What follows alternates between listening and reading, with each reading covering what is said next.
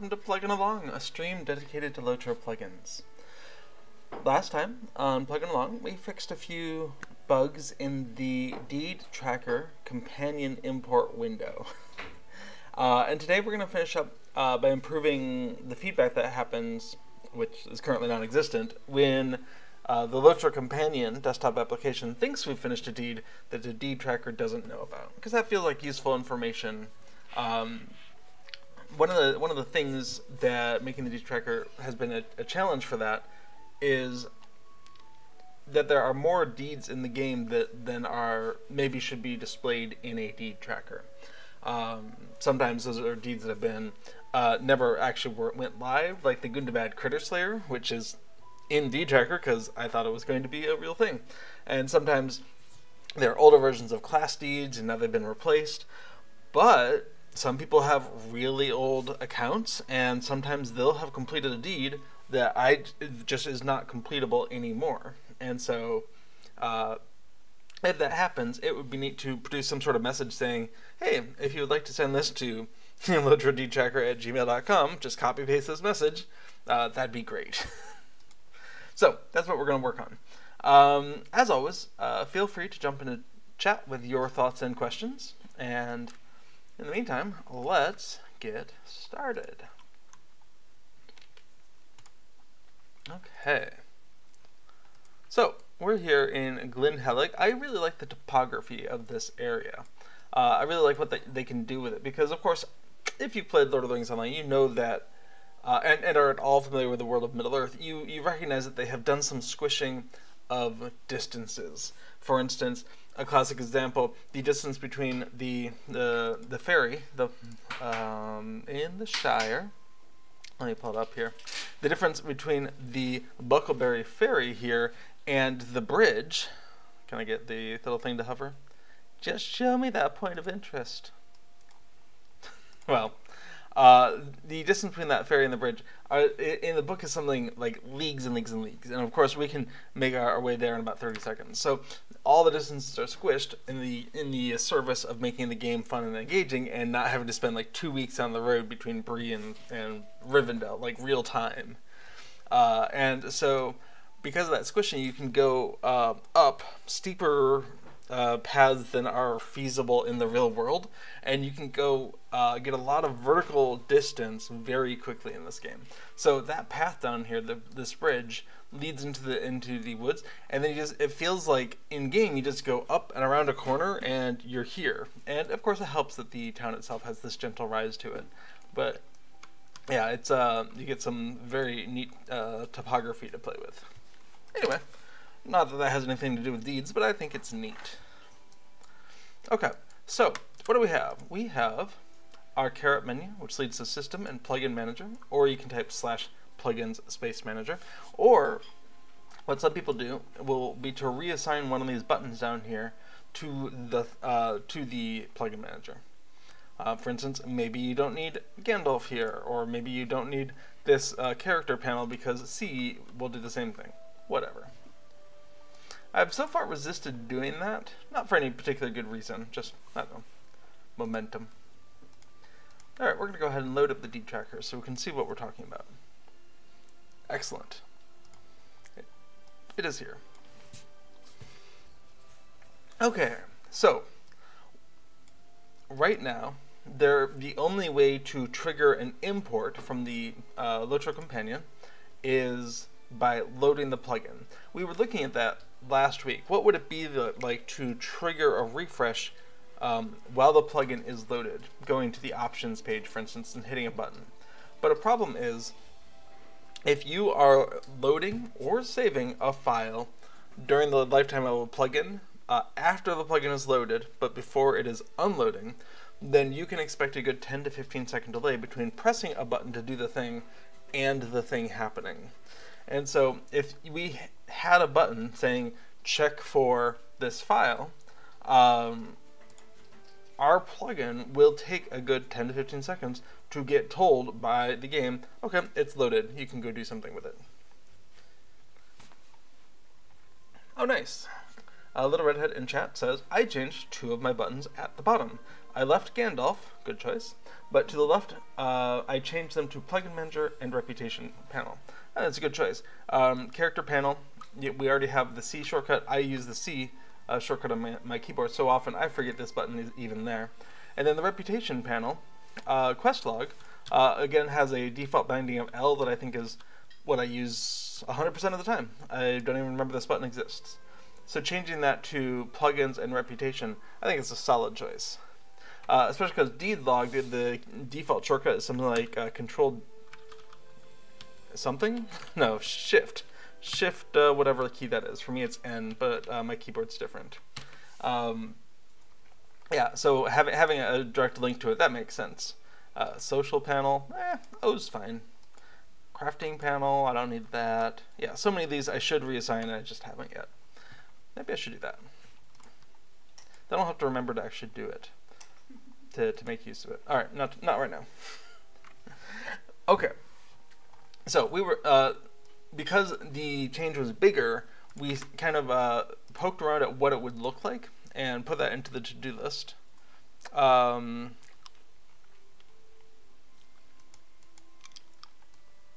And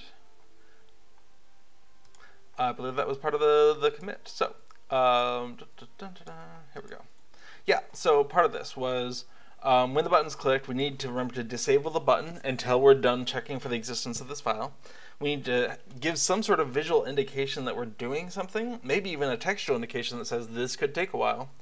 That might be even part of it before we even click. Like, if you click this, just be prepared to wait 15 seconds. All of that, and then we need to have some sort of visual response. Because if we find the file, we can just pop up the window to do something with it.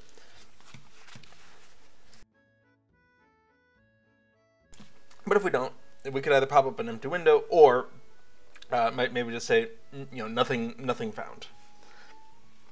So all that was more complicated than was worth doing right now. All right, so we have some updated notes here. Let's go ahead and commit that to do file changes. All right.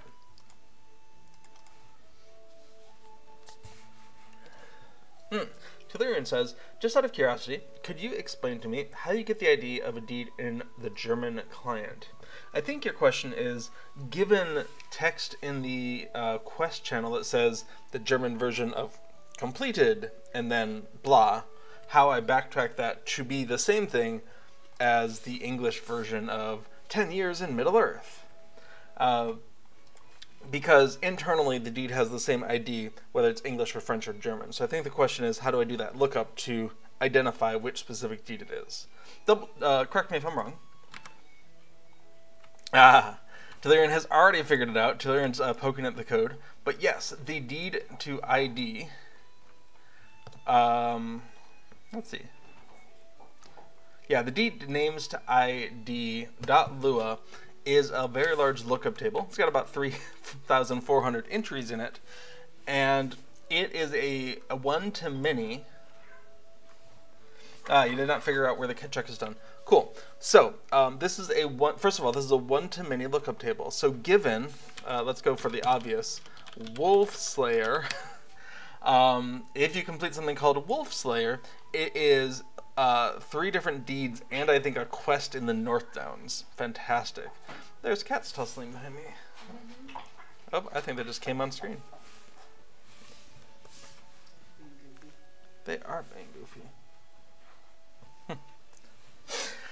Okay, so when we're trying to backtrack how does a plugin work, it can be really useful to find some names of variables that are in use. Oh, Tellurian follows up. I wondered how you handled, for instance, the gendered conjugation of deed names, Bezwinger, Bezwingerin, de Wulfe. Yeah, let's pull that up, actually. So let's go ahead and pull that up. And we'll go ahead. Okay.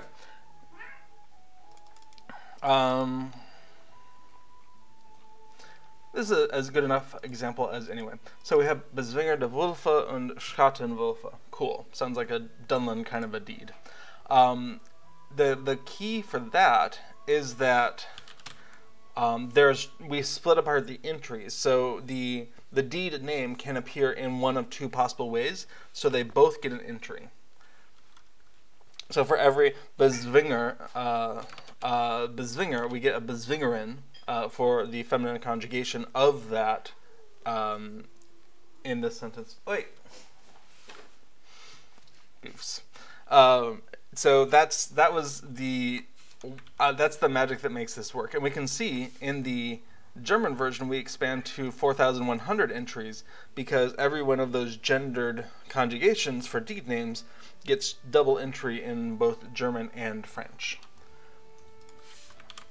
A lot of deed names don't have have variations, but for those that do, you'll see Bezwinger de Wulfe und Schattenwulfe and Bezwingerin de Wulfe and Schattenwulfe.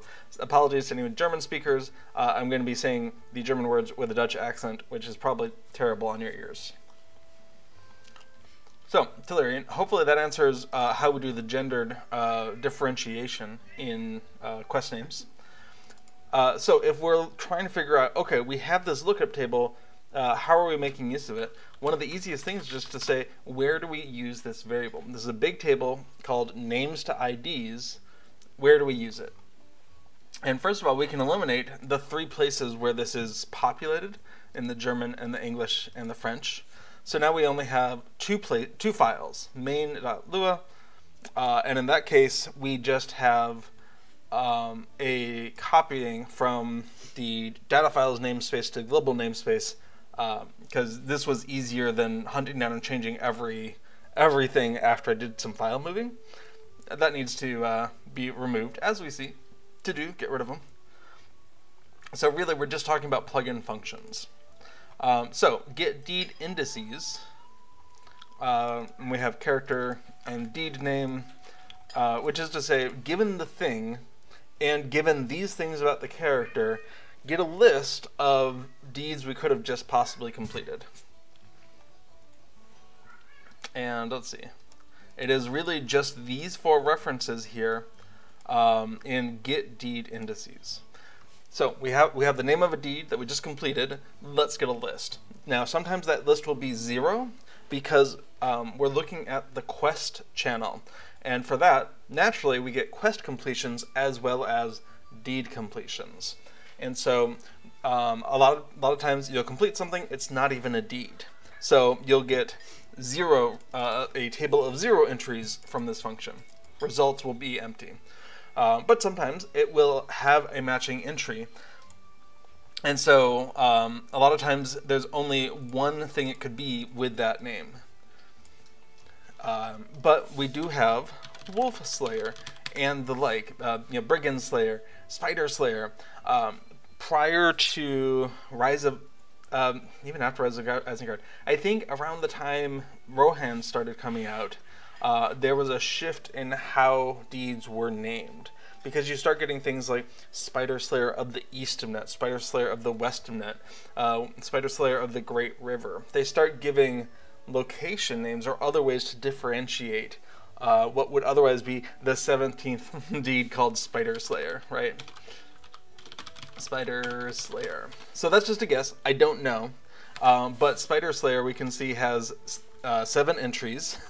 Spider Slayer of Vance also has 7 entries, but then you start getting things like Spider Slayer of Lingthus, Spider Slayer of the Eastern Net, and so on. So yeah, around one of the Rohan expansions, you start getting that differentiation. But up until then, even up in as far as Rise of Isengard, it's just Spider Slayer. And so when you see something completed Spider Slayer, you know it could be a deed, but your quest is not done yet. One of the things that helps us is we know internally if we think you have completed some of these IDs. So we only have to concern ourselves with the ones that we don't think are completed. And we also know anything in the Eriador or Ravanian or Gondor or Mordor tabs, those are very much location based. So if you are in Breland, you probably did not just complete Spider Slayer of the Troll Shaws, for instance. And so we have a different disambiguation window that we can pop up with emphasis of like, well, you're in Breland, so we think it was Spider Slayer, for Breland. But just in case, here are the other ones it could be. Because plugins don't get to know where you are in the world very easily. The best thing we have is looking at the region chat channel, which one you are in. So let's see.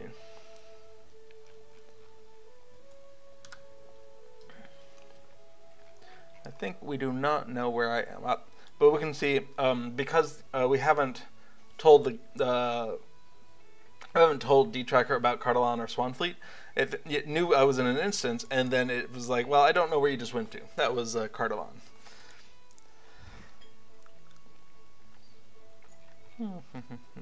Yeah. Okay. So, Tellurian, that was a lot of words. I hope that answered your question. When we see something is completed, we look to see if it has an entry in the table for whatever language we're running on. If there's at least one entry in the table, we start looking at which one of those we don't think are already complete. If there's at least one that is not already complete, then we have a couple of options. If there's exactly one, we say, that was it, done, and pop up the completion window. If there's more than one, it's a couple possibilities. There are a few very rare deeds where there are two deeds of the same name, for like the Mines of Moria deed. There's a class deed, and then there's a epic deed maybe. And you complete them both at the same time, from the same conditions, and so they're kind of a paired thing. And so for that one, if you have those two and they're paired with each other for a couple of circumstances, then we just mark them both complete. Otherwise, if there's two or more, then we have to pop up a window saying, which of these did you just do? Because we can't tell.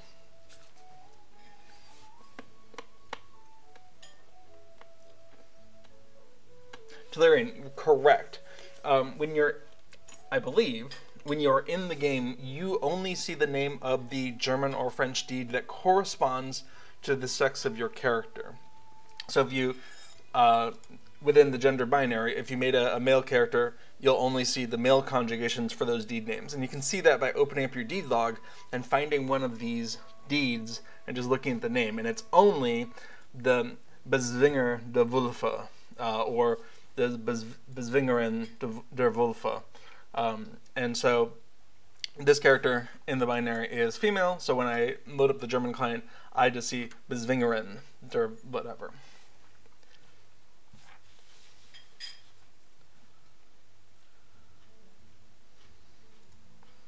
But Redhead says, during my stream, it was mentioned that maybe the LOTRO Companion could show how far along you are on a hidden deed. I'm looking at my LOTRO Companion and not seeing it. Any thoughts? Yeah, sure, I've got thoughts. First of all, I'll open up the wrong thing. I'll click on the LOTRO Compendium instead of the LOTRO Companion. Okay, so we got the LOTRO Companion. I haven't actually done an import since last week, so let's go ahead and I'm just going to open up my vault, my wardrobe, and my shared storage because those don't get pulled down from the server until the first time you open them up. Then I'll hit the import button, which opens up the import screen, and I'll hit start. Now this will take a minute to run, and can sometimes work irregularly, especially if you have done a bunch of things since you logged on before doing the import. But all of my adventuring in Cardelon didn't matter. Results, import finished. Great. Now we're going to come into Affodil on Treebeard, pop that open. Come on open to deeds, and I might ask, just show me the deeds that I have that are underway but not completed. And we can see all of these. When I look at one of these deeds, Brood Queenslayer Advanced, if I double click on that, I get a window that pops up saying Brood Queenslayer Advanced, 29 out of 50. So here's where I can see how many increments I have done on that deed. And while I don't think I have any hidden deeds, let's see, hidden, yes. I have no hidden deeds on which I have progression. But I think it would work the same way. If the information is available, it would be visible by double-clicking one of these and seeing what's up. Apparently, oh, that's interesting. So we can see I have the vocation armsman in progress because I completed the prospector tutorial. Interesting. Or at least, so thinks LOTRO Companion. Oh, Little Redhead says, I do see it, thank you. Awesome. I'm glad to hear it works the same way for those hidden deeds. Little Redhead was on the Life Beyond the Shire stream, was commenting on having not quite finished some of the hidden social deeds, where you either are emoted at by another player or you emote to an NPC. And it can be very frustrating to be like, well, do I need 1 or 100? And so this is a way to kind of peek into that and say, oh, I'm at 93 out of 100, I'll keep going. Or, oh my goodness, I only have 7, what am I doing wrong? For instance. Okay, so, great question.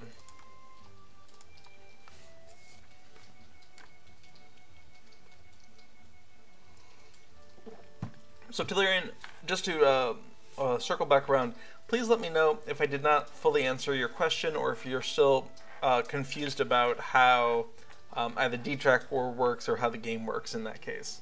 I think, hopefully I hit all of that. Little Redhead says, that was it, exactly it. I wanted to make sure it was progressing and I wasn't missing something. So the real question is, where are you? Are you in the 90s? Are you, are you in the 5s? Yep, as Aaron Bard says, how many laps to go? 130 out of 200. We were so good when we first started. We were so good about every day, because most of the deeds are maybe 5 increments a day. A couple of them are like 2 increments a day, but you need fewer, so it works out to the same number of days. But on Treebeard, the first couple of months, we were so good about do it every day, do it. But then Little Redhead changed which character was her main. And that character kind of came in after we were done obsessively doing those emotes, and has languished ever since. Partially completed. So sad. Yeah, Social Guy is a very nice plugin for this kind of thing. Who did Social Guy? Let's see. I guess I should have left the plugin compendium open. Alright, Social Guy. Erraticus. Great. I'm going to, instead of installing it, I'm going to copy the one I've got because I have a patched version. And so if I come on in here to Social Guy, we can see it says it's ready to party, 188 emotes. And right click on that, and when you are looking here we can see blue are the social titles, and the default Social Guy on LOTRO interface is not quite a complete list, and so I think this is the patched version that has that. But again, the version number is not doesn't look very patched, so I'm not sure. And anyway, so you would just go through and, you know, angry, beg, bored, bow, about 5 times each. And you just gotta be careful because you can go too much and the game's like, slow down, especially when you have such a convenient interface for doing them all. But yeah, it was super easy just to pop this up, or it was so early in the game that we didn't have a bunch of icons cluttering up our bar. So instead of all these, you know, mentoring instruments and mounts, it would just be all of the emotes that my target was looking for, and vice versa. And so every time my target finished one, as we got close to that ending period of 20 days or so, just toss it off. So I was just doing the ones that my target needed. But then we were like, okay, done with that, never doing it again. And Rosenblum is sad. Okay, cool. Now, a convenient thing, and I don't know if this was intentional or if they changed it at some point, but if you are working on those social deeds and you don't have someone to pair up with and just do them at each other, you can do them at NPCs. When you If you're a subscriber, when you go to talk to Wenda, just emote at her. Run through all the emotes. But you can do it too, I think, pretty much any NPC. If you are able to click on them. So for instance, I'm able to click on that one, I should be able to emote at them and get credit for those deeds. And so you do not need to pair up with other players, although it is fun to do so. It's fun to just go in and run through all those emotes. Okay, awesome.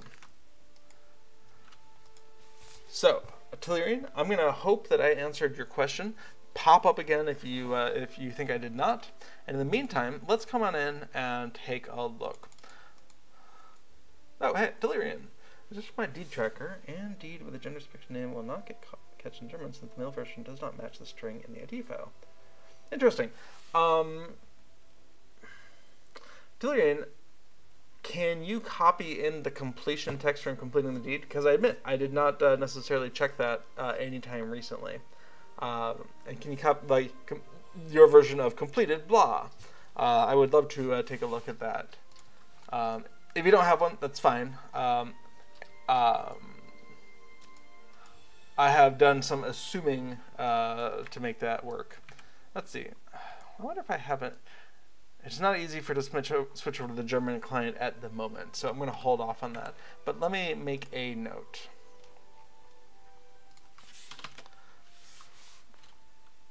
Dun, dun, dun.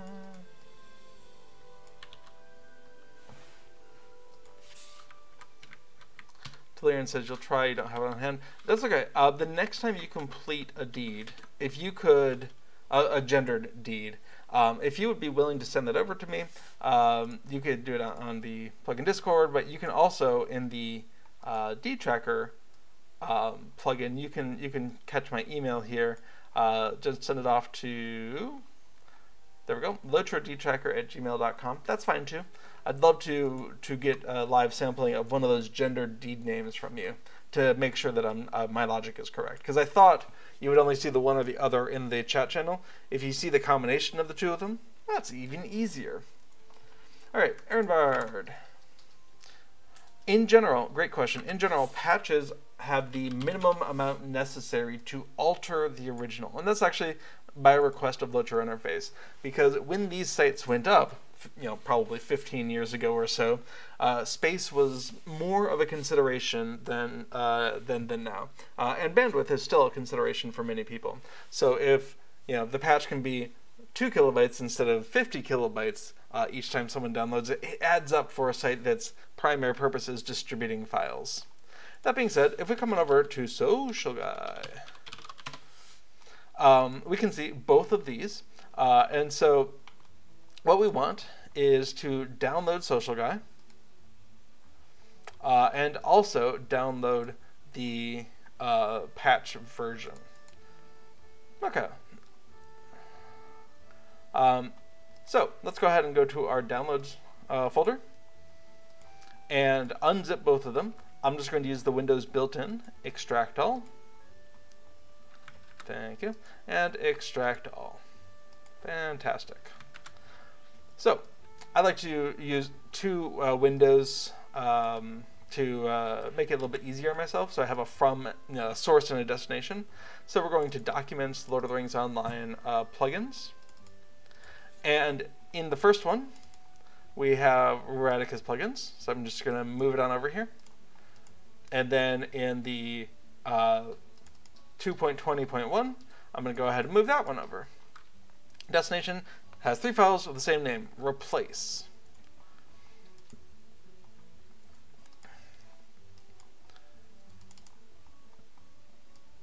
And we can see that size difference here. The original plugin had 15 kilobytes of files. The patch only modifies 5 kilobytes of them in the zip files. So now that we have Radicus plugins, and we have moved over the patch files as well, we can come refresh, and Social Guy is here. So, well, I can't tell you if it is different. Oh, I can tell you because the version number has gone from version 2.20 to 2.22.1. Apparently, I was running patchless. Whoops. That's funny given that I'm the one who patched it. And so that patch, if we're ever curious about what these patches do, I'm actually going to re-extract since I did some moving there. And extract. Great. If we're ever curious about what's different, if you have a file comparison utility installed, I use Beyond Compare. I'm just going to select left side, select Compare To, and I get a window that says, here's what's up. Now, all of the files, let's see, I only want the different files. Well, we can see that. The emotes.lua changed.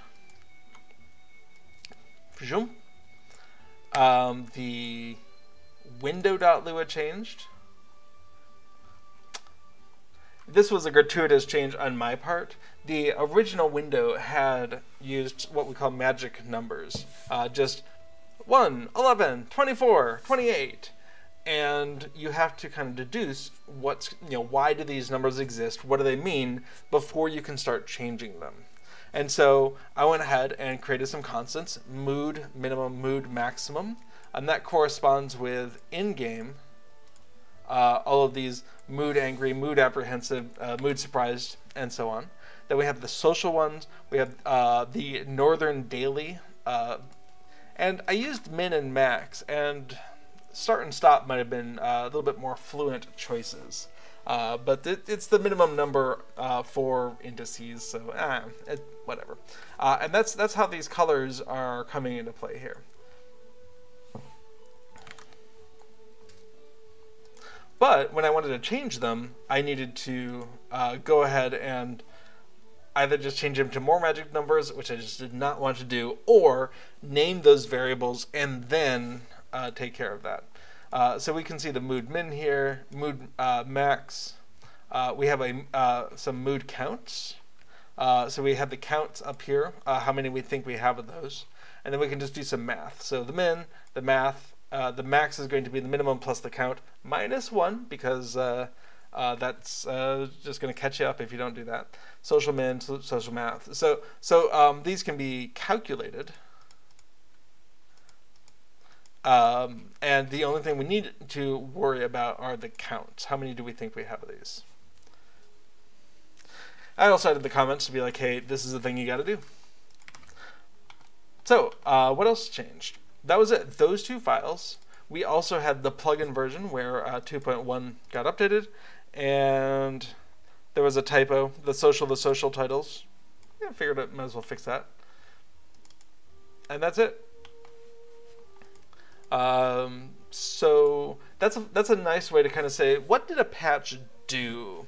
Is just get a comparison utility, and then kind of see file by file what was added, what was removed, which files were still there, but the contents changed. And we can say that was a very small patch. Basically, 2 source files changed. One of them was just numbers to variables. The other was a little bit more complicated.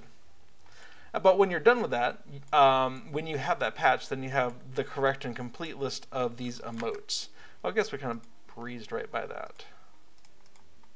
What emotes did I add?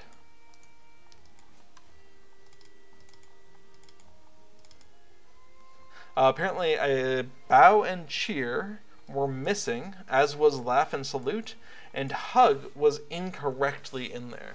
And so anyone who was using Social Guy would have completed 12 out of the 16 social deeds on their target.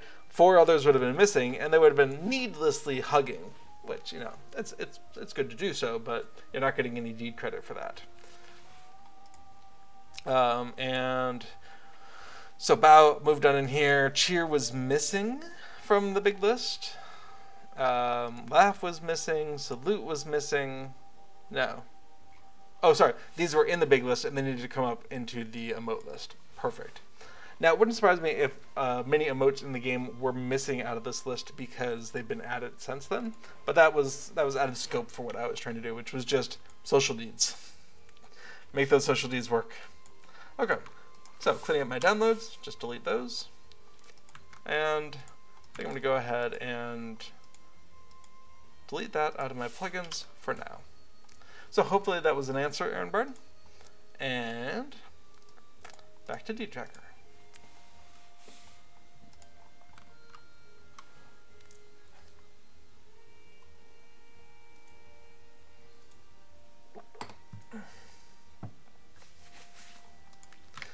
So that was a very full answer. Thank you. Oh, you're welcome.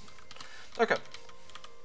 So Tellurian, I've got a note here to try and replicate the problem, and that's pretty easy. Just take a high-level character over to the Shire and kill some spiders in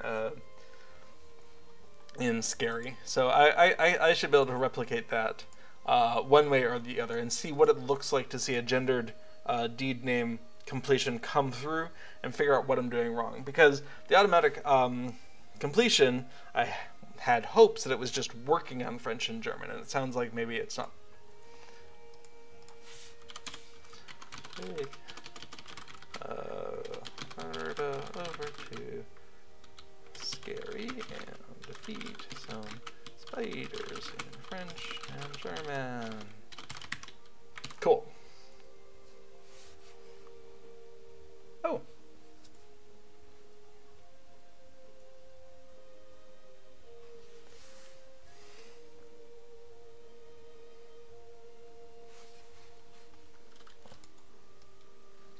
It has an answer, and I'm looking at it. Let's come in here first of all. So, Globsnaga Bezwinger, Mittelschwer, again, apologies, certainly appears in here. And so the next question is, what else are we doing wrong? Because just based off of the textual comparison, I guess the first question would be that hyphen. Hyphens, there's a couple different hyphens that appear, and sometimes the German hyphens don't match up with the English hyphens. But that was copy-pasted from you, it sounds like. The second question is in our strings file. Excuse me. So we're going to come on into our strings file and see what we have for that completed note.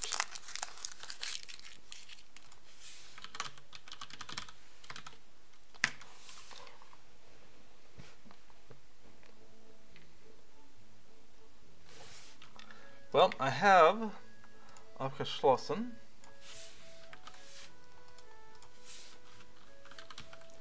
And that is correct.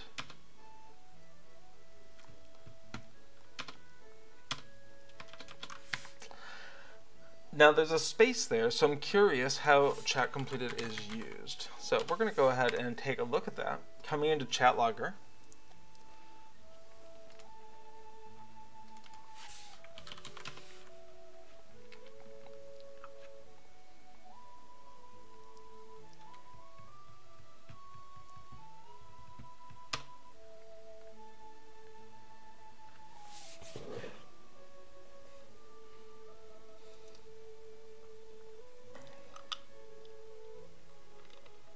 Does work for non-gender specific deeds.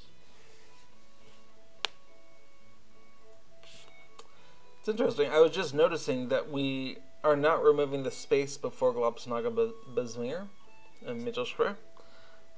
You have a space after the colon and before the name of the deed. And we are replacing in the message chat complete to nothing. We remove any additional line characters, and if deed mark complete, just gets that.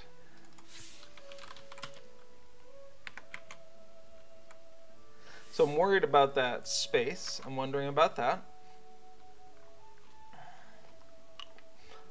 You say it does work for non-gender specific deeds. That's fascinating to me because with the text that you gave, we should get this deed ID.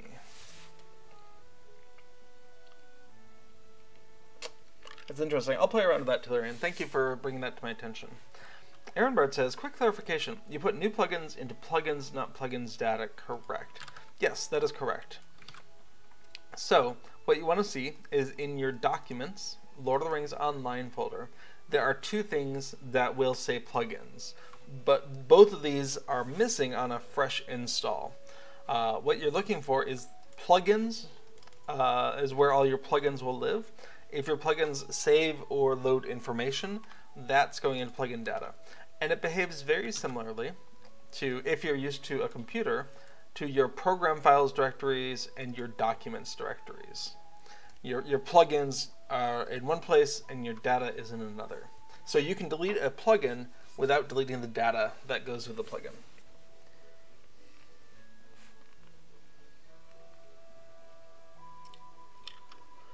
Ow, Telerian,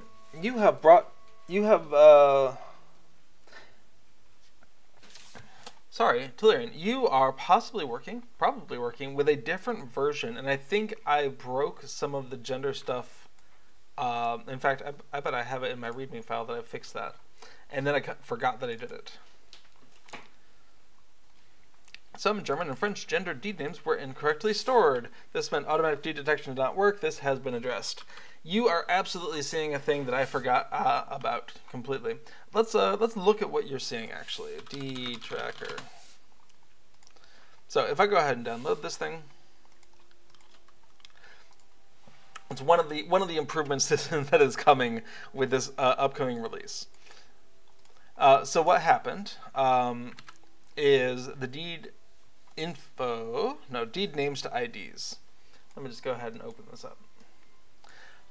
The process by which I used to generate those Telerian was incorrect, and so you are absolutely seeing what should have happened is each of these should be their own entry, and the thing that is supposed to split them up did not do it correctly, and so they just got a single entry. And since you're only seeing Glabsnamba Bezwinger Mittelschwer, there's not a direct match, and that is getting fixed. So that is exactly why it's not working. Is where it is non-trivial to figure out which of these is male and which of these is female.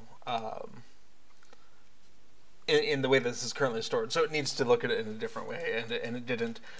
So you were bringing up a bug that was a real bug, and it has not been published yet. But I fixed it like long enough ago that I completely forgot that it was a bug. So yeah, we're gonna get that fixed, and gendered deeds are going to be working again in German and French. But thank you for making me go through the mental process of figuring out what is going on.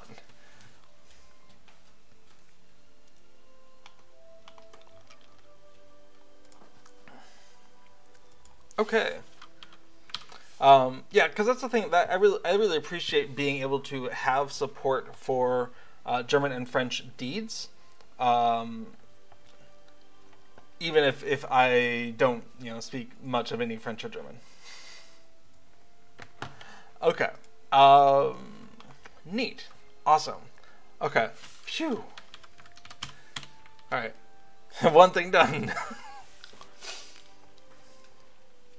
Okay, so let's look at the It says, "Thank you for your time." You're welcome. This is excellent. I love knowing that the work that went into adding support for French and German was or is being used out there. Like, it's nice to be able to say, I can auto-detect deeds in French and German, but it's even nicer to know that people are taking advantage of that. People are using it.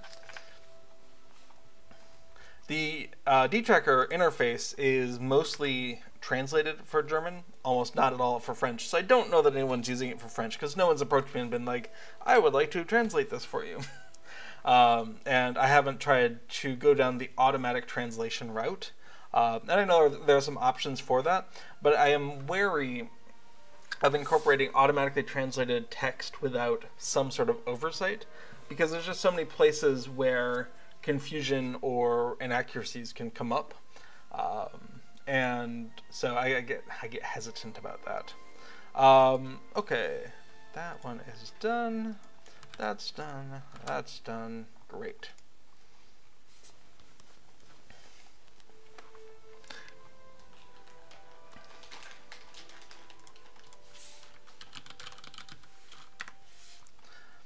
One thing you can do, though, is, let's see, you can fake out the plugin. So if you just want to see what it looks like, you can come into the Get Client language and just return D. And so if I do that, I can go ahead and reload, and now Deed Tracker is in German. So for those curious, it would look more like this. And what's neat is you can get translated names for the factions, and you can get translated names for the regions, and yeah, even the interface is mostly translated, except for this is a difficulty server. Whoops, that's a newer one.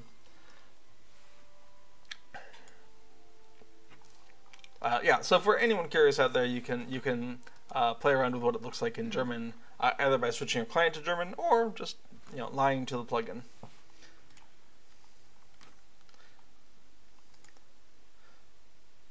Neat.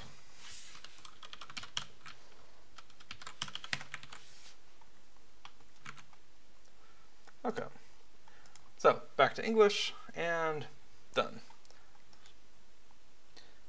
Oh, that's interesting.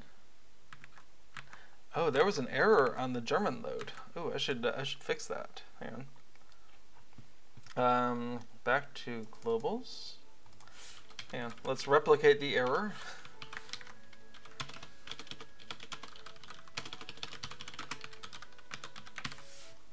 And see if we can get the same mistake.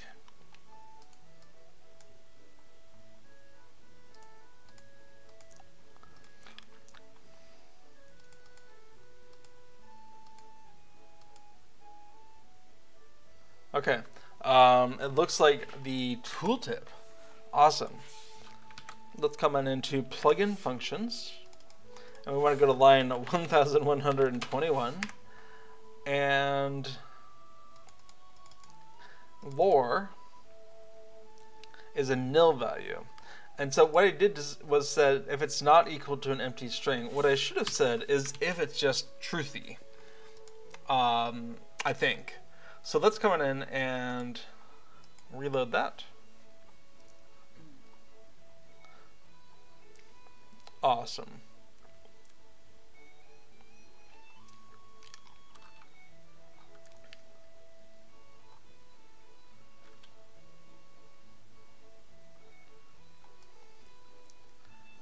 Yeah, that's I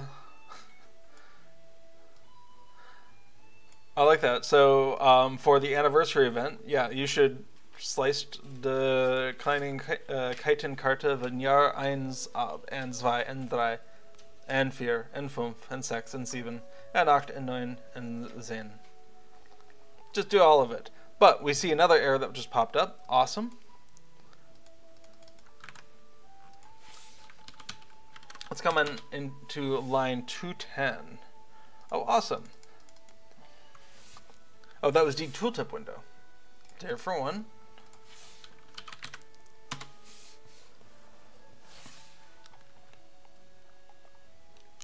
And actually, I had another bug that I wanted to fix, in that the little close button is no longer showing up, and I would very much like it to.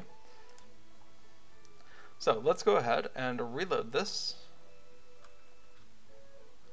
Okay, so when I pulled it off, I got that error, 210. Table index is null. Okay, self indices.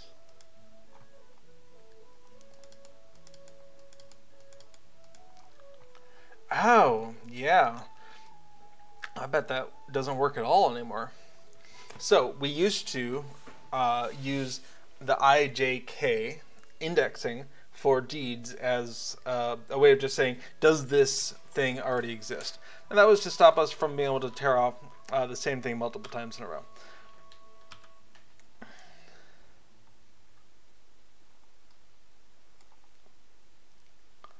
Wow, yeah, it's all sorts of messed up.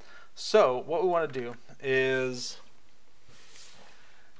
come look at how the Deed Tooltip window does its thing. So we're just going on a tangent. Telerian, thank you for helping me find this bug. It's not the bug you're talking about, but it's definitely bugs that exist. Okay, so we're looking for indices. And so what we're looking for is self.indices. Why do we think there's a self.indices? Where did this come from? And so if we do a search for indices, we have a main win, self.indices equals nil.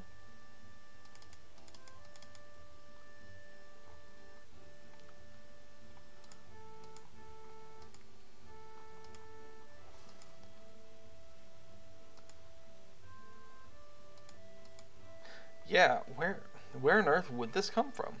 So what we need instead is to figure out how is this populating its data. And so what we want is load deed. Here we go. We have self.id. So what we probably did was renamed indices to id incompletely. And so let's go through and look at this. So what we really want is id, self.id, self.id, self.id. All right, and self.id. What else do we have? Mouse click, close button, and we can see why that that close button may not even exist. Is we're doing well? No, that would only happen on click. Still not sure why that close button's not there, but we're going to go ahead and get self.id. And finally, we have a self.indices here.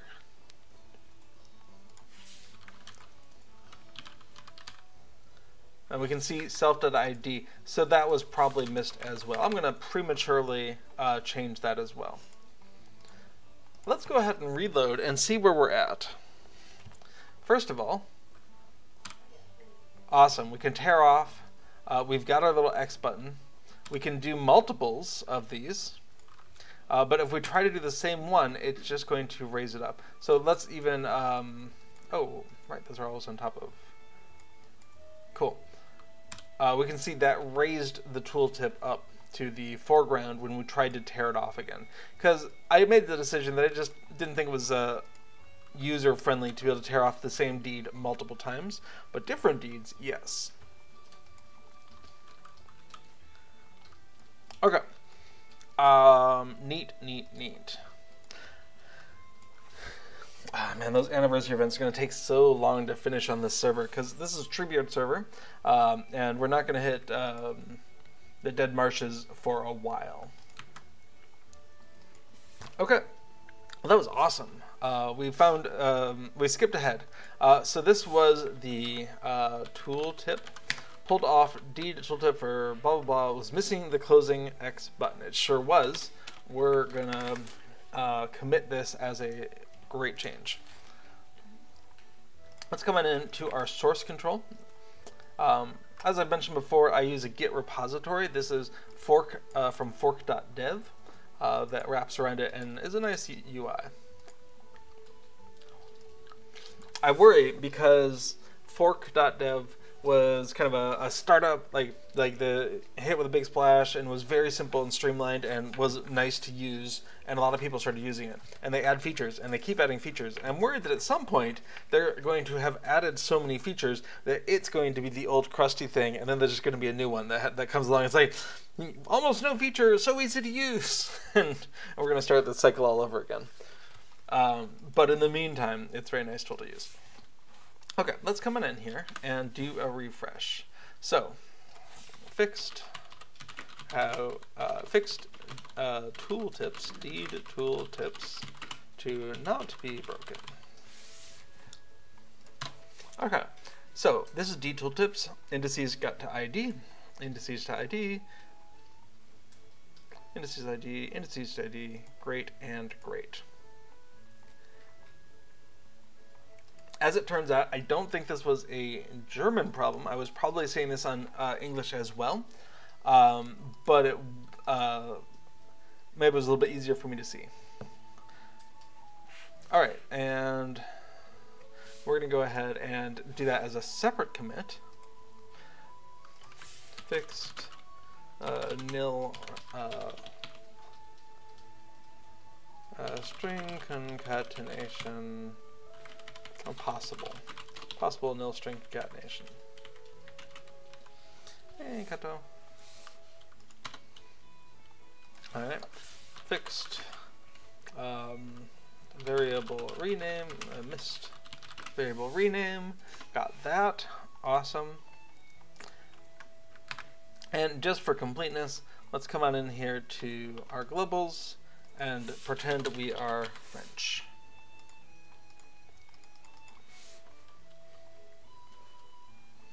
Great. Alright, we can still tear stuff off. Good. Tear off something else. Very nice. And then the X button does work. Fantastic. So in that case, I think we're going to return to English.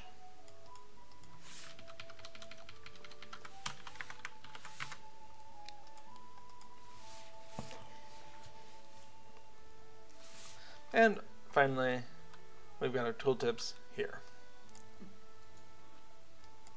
Great.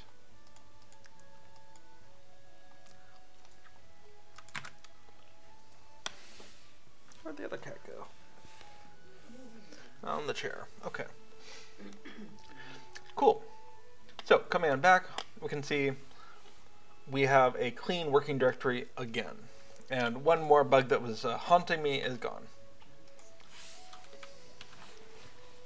Okay. Great sidetracking. That was on my to-do list anyway, but it's nice to see what's up.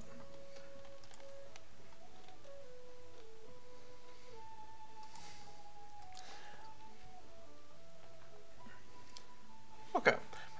So, when we want to do an import, we want to go to Documents, the Lord of the Rings Online, Plugins, and we're going into Cube Plugins. It's me, Deed Tracker, and we're finding the thing that says Import Deed Completion from LOTRO Companion. I'm not great at naming things, but it works. If you have extensions turned on, you'll see .hta. If you have the type column on, you'll see it's an HTML application.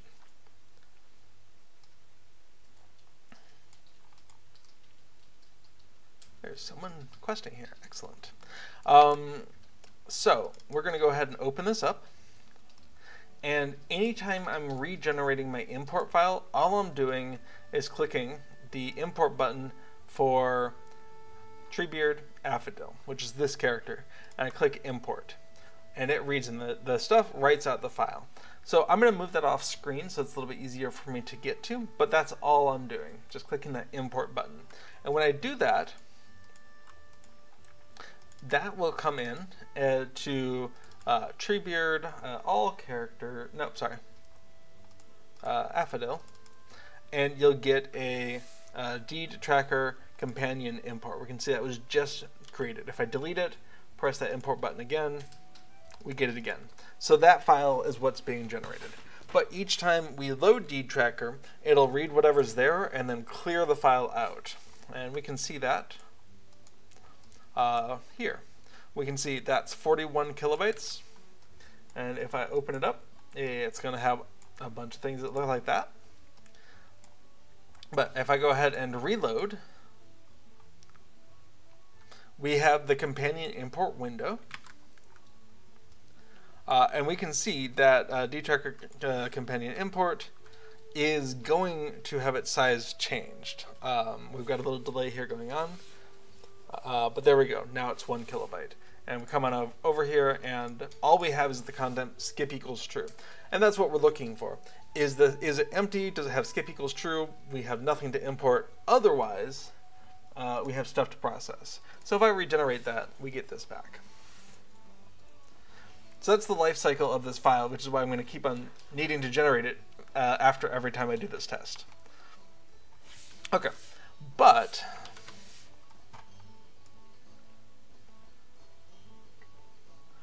I got Krell sent me a file with a bunch of deed completions on it, and I was interested in giving that a try. Wait, where did it go? Oh, maybe it was in the other server. Where is that? Man, I probably should like downloaded that file or something. Here we go.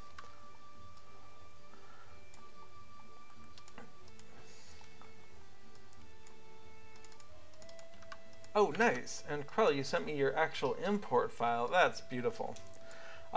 So, not surprisingly, it looks very similar to the one I'm looking at, except I'm guessing it's way longer.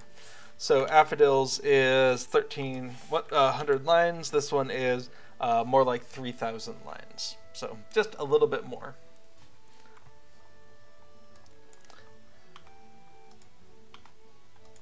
So the first thing I want to do is unload the plugin manager and come on in and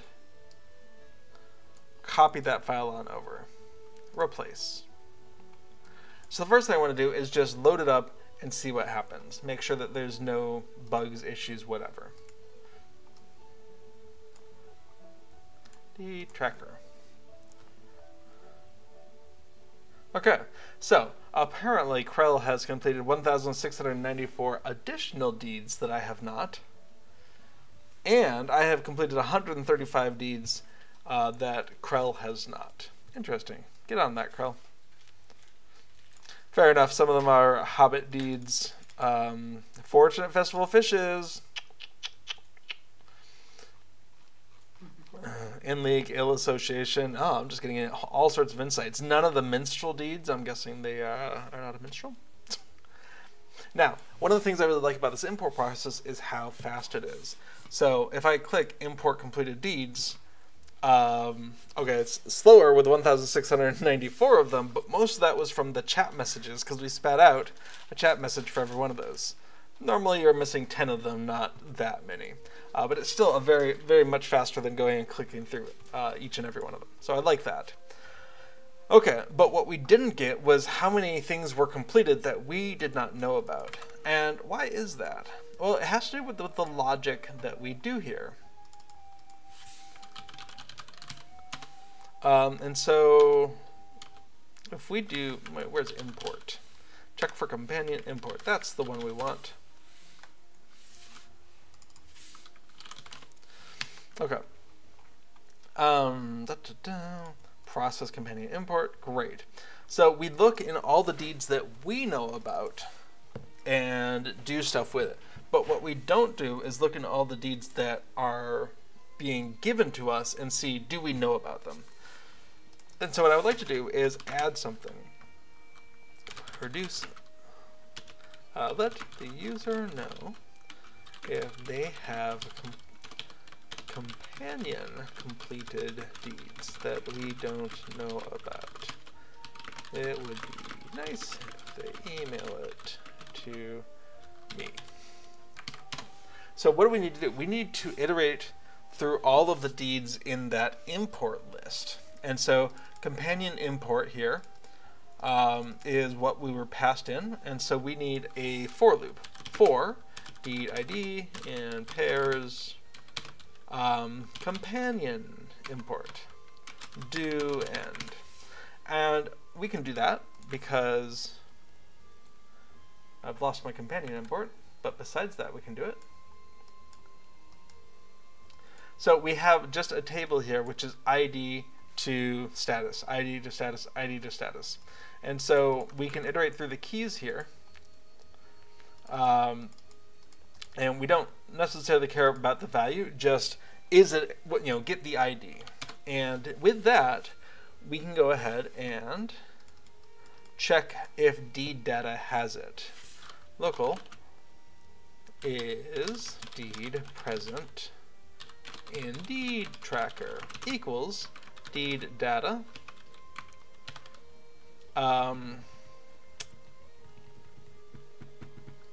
our deed ID and not equal to nil. So deed data is coming from the deed data file, and so there's going to be something or that entry doesn't exist. And so we can just do a check for no. And now we can do something with that.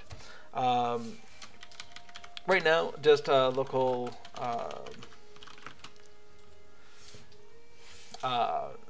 missing deeds missing in deed tracker equals a new table, and then if not is deed present, then we want to go ahead and add that to the table. And I know there's a table.insert call that I can do. I just forget how to do it. So table.insert into deeds missing in deed tracker, the deed ID. And when you use table.insert, I believe that gives you a very friendly indexing. So you'll have a 1, a 2, a 3, a 4, and those entries will be the thing that you're inserting. And so it's really easy to get counts and iterate through them, I think. We'll see. All right, so for each one, and then if the number of deeds missing is greater than 0, then we want to go ahead and tell them. Now this is a place where we might want to use some strings. So import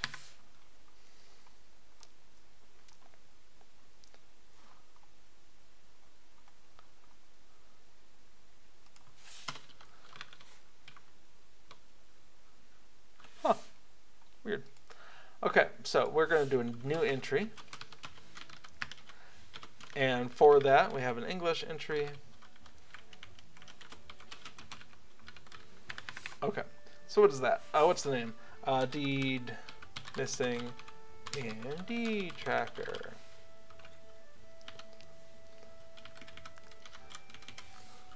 The following deed IDs are deed tracker did not recognize.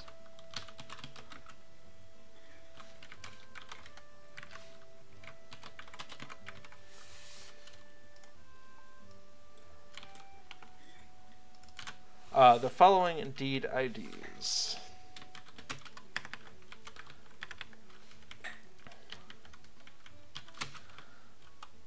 Please email them to, what was my email address? Please email this to lotrodeedtracker@gmail.com for inclusion in a future release.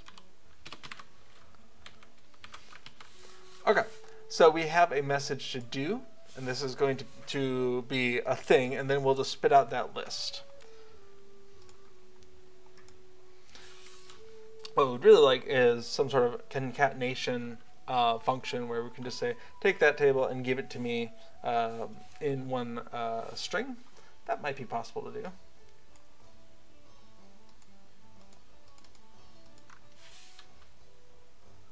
But in the meantime, we're going to go ahead and info get string and whatever this was. This was a lang, I believe. My goodness, so many strings.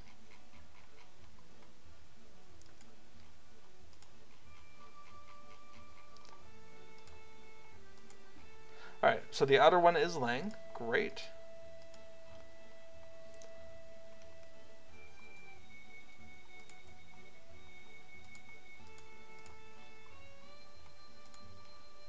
And then companion import win. All right. So lang companion import win and deed missing in deed tracker.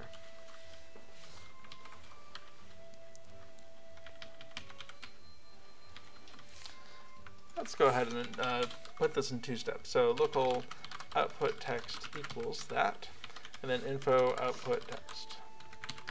But we want to add on to output text. Let's see.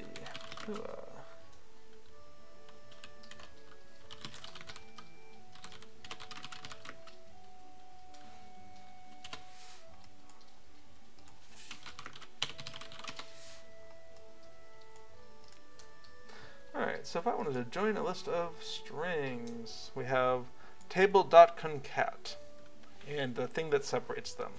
That sounds cool. Let's try that. So local IDs equals table.concat, and we're doing this table, we want to separate it with comma space. And we'll go ahead and concatenate those here. And then we can input the output text. Awesome. Well, that might be all we need. Let's go ahead and replace that file.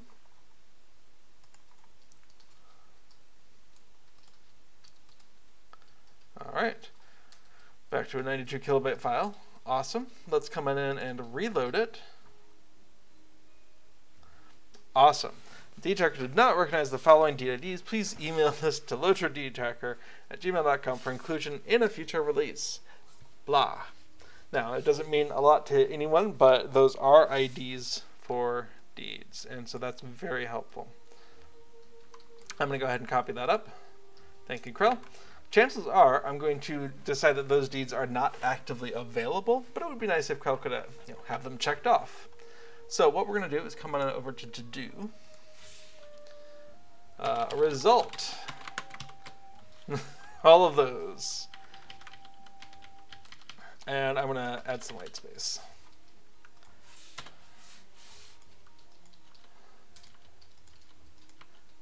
So 1, 2, 3, 4, 5, 6, 7. We have 29 of them. Not bad. I thought it might be way more.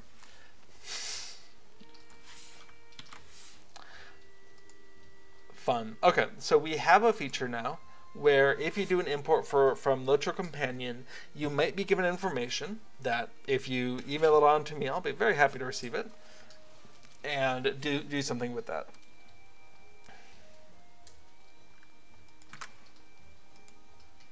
Fantastic. Let's go ahead and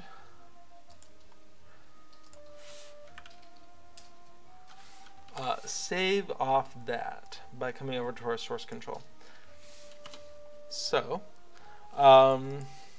added check for deeds that LC knows about and DT Deed Tracker does not. So for completed deeds. LOTRO Companion knows about all of the deeds, but if no one's completed them, I don't know that it needs to go into the deed tracker. So we're going to go ahead and include this and include this. Fantastic.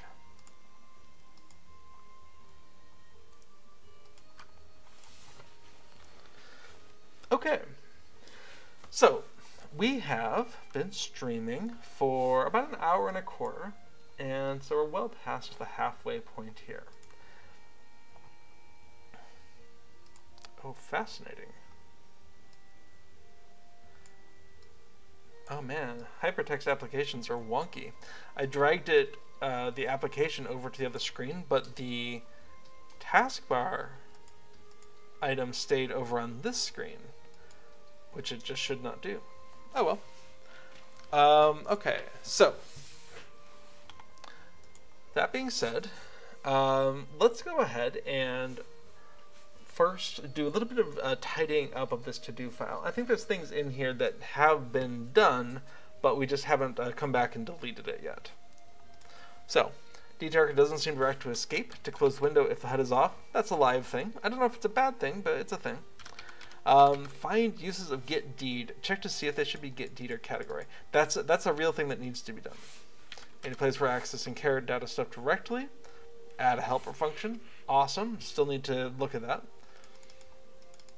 And these were some last places to check that seemed like they would be problem causing when we did the 2.0 to 3.0 file format. And here's what the actual file format was. So conversion from previous save file structure to the new one. Save existing files as a backup. We do that. Transform existing structure to new structure. We've done that on stream. Only include completed deeds. Yes, saves a bunch of space for many players. Increase the version from 2 to 3. And if there's not a version in there, we need to add one. Okay. And we save the new structure to file. We do all of these things. So all of this is good. And we can tell that from the v3.0. So if it's 2.0, We come on in.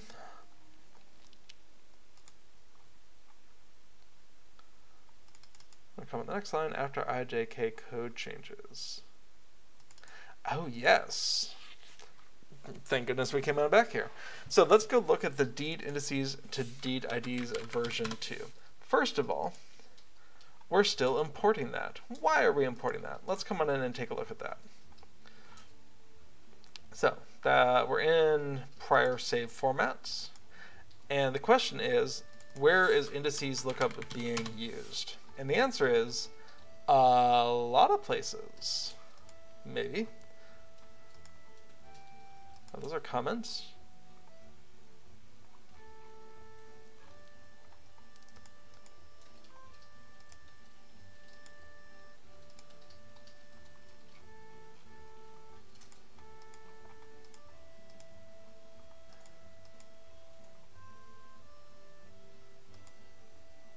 Fantastic.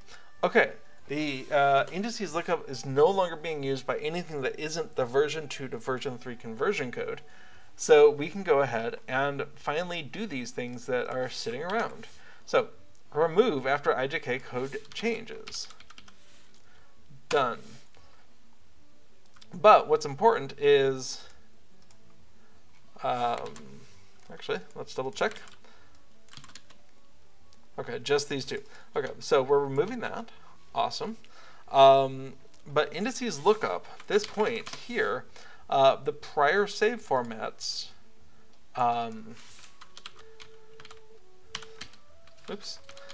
we need to move this to where it's actually going to get used. And so, other thing we can do is save ourselves having to type prior save formats dot every single time. And it's a lot of them, as we just saw. So we can copy from the prior save formats namespace into global namespace, and then we don't have to worry about including that. There's a very sleepy cat over there.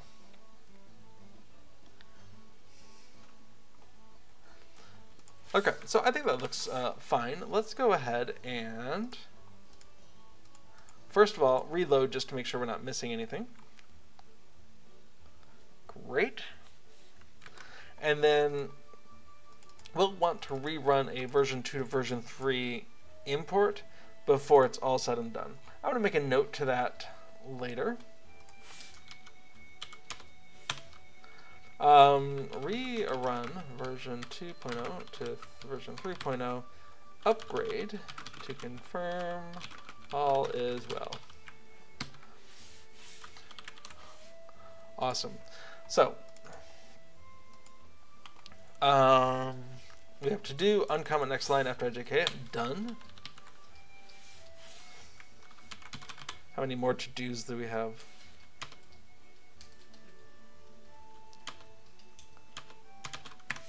A few. Let's go ahead and remind ourselves.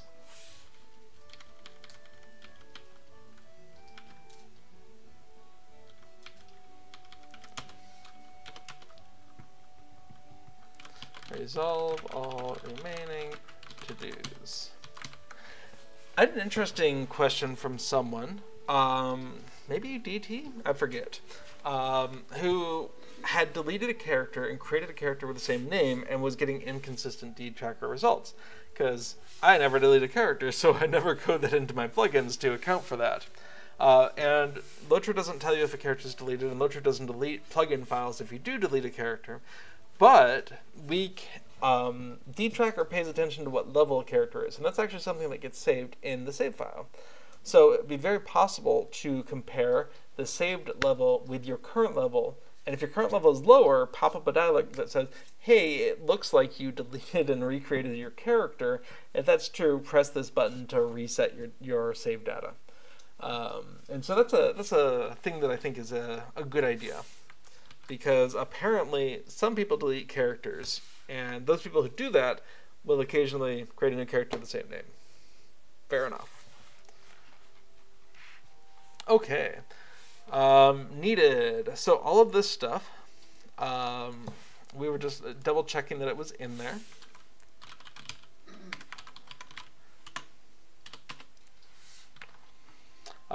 So we save a backup of the 2.0 file. Awesome. Let's go ahead and yank this off here. Save an existing file as backup. Done. Transform existing structure to the new structure. We definitely do that. Only include completed deeds. Increase the version. Yep. We save the new structure to file. I want to think that we do that.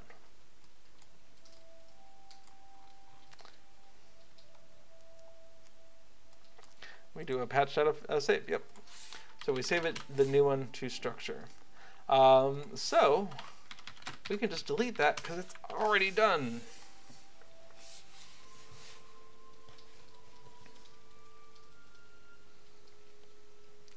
All right, this looks like a thought.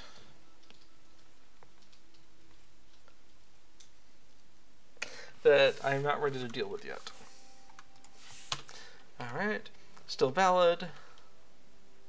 Change the object that looks at minimum level to know if it's cap level. Definitely need to do that. That might be a good one for next week. Which is to say, some deeds have a minimum level, but are also challenge deeds, so they have to be done at the cap level. And when I first made the deed tracker, I didn't distinguish between the two. The level that you needed to do it at was internally marked as cap if you had to be at server cap level, but with the especially Treebeard and Shadowfax, that got us into trouble because some deeds, like the Forsaken Inn challenge, Inn of the Forsaken challenge, Perfect Fellowship, has a minimum level of something like 80, and also you have to be at server cap. And so it's not available on a legendary server for quite some time. And generally, it seems like the pattern is a minimum level for a deed is tied very much to what was the, for a challenge deed, what was the server cap at the time when that deed came out. So it was just, it was marked that way, is what it seems to me. And so when legendary servers come out, and for content, they get access to the Lonelands right away, but the Inn of the Forsaken came out at a later time in server progressions, and so you have that this mismatch where you can go into the Inn of Forsaken, but the minimum level of some of the deeds doesn't match the server cap at the point where you can get access to it. It's it's a thing that is true about deeds, is what it seems. Okay, so we definitely need to do that. I feel like moving that up.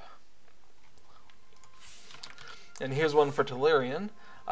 Need fresh version of the German and French files so I can make sure that those are all in.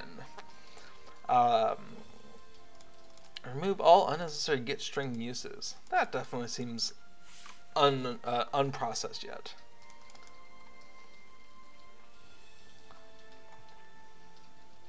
Naming issues, definitely. So in the game, there's no indication of what I should call these things at the top, what I should call these things at the bottom. Are these pages and these are tabs? Are these tabs and these are pages? And internally, I've definitely settled on one of those naming systems in the deed tracker in some places, and the other in other places. So some places call these things tabs and these pages, and some places call these pages and these tabs. And really, consistency is more important than correctness for that particular demarcation. Okay. Something we noticed when I did the import of the Affodil information, which has now been heavily tainted by the Krell information, was that it knew that I had an extra version of a mount deed done that I shouldn't have done. I had the large persons done and not the small persons. And part of the version 2 to version 3 upgrade needs to include that. In fact, let's go ahead and hoist that up, because that's very important to get done. So if you are coming in with the large one and it should be the small one, and you've got the small one completed, we should be doing that under the covers. Okay.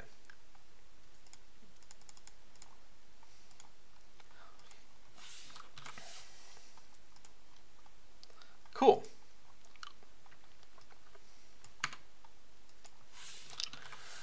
then of course there's all sorts of bugs and features that are on the that'd be fun to get to someday. The bugs are more of a priority. I'd very much like to get through as many of these bugs as possible, but some of them are just very silly or one-offs. But they're on the list. Okay.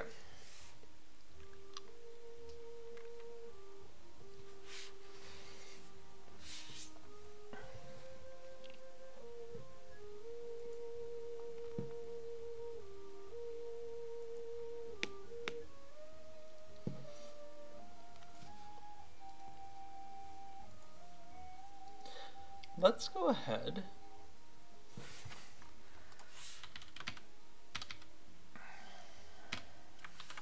and move this on down. And kind of isolate to ourselves what things still are remaining from the big save file version change, version 2 to version 3. Because there's that, and there's some other features and whatnot. And if we can finish up all the save file stuff, then it gets us into a place where we can just do a release at any time. And people can use the new one while we're adding features and fixing bugs to come. But all of the version 2 to version 3 upgrades needs to be pretty solid and probably tested on multiple guinea pigs before the rest of it but before we do a release incorporating that. So let's look at the size-specific mount deeds. Add code to check for them. And what is that going to look like, first of all?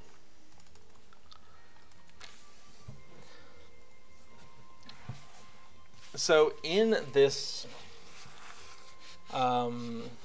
lookup,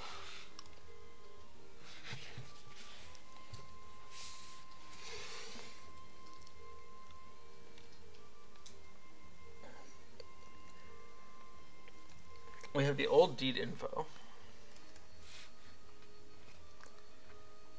If the old deed info is complete, then we need to, I think it's here, adjust any size dependent mount IDs to the correct size.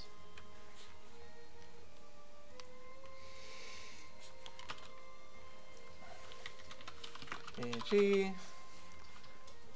if a hobbit completed, what's our example? A writer of the Free Peoples, it would have gotten the large, the only available version, and 2.0 was large.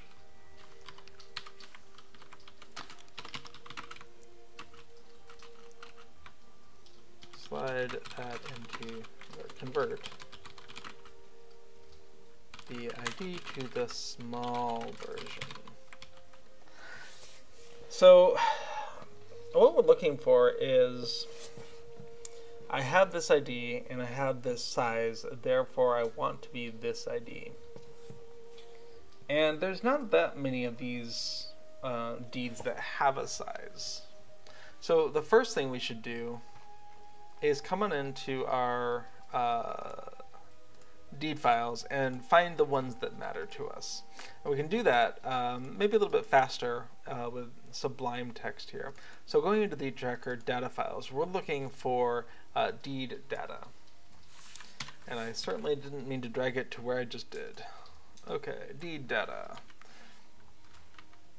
And what we're looking for in deed data, let's just make that sucker large, is the large and small stuff, but specifically the mount keyword.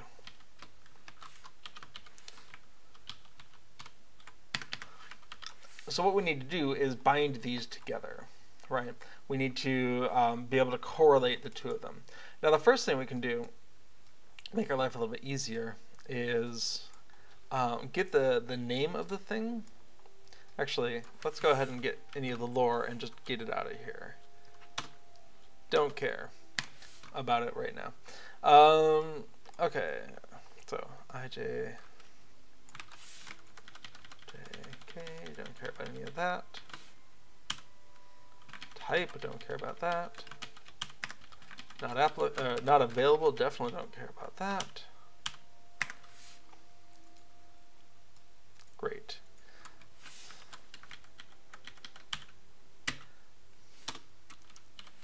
Okay. So this is what a minimalist version of that table would look like. And we can see all the larges are first, all the smalls are later, and in this list. But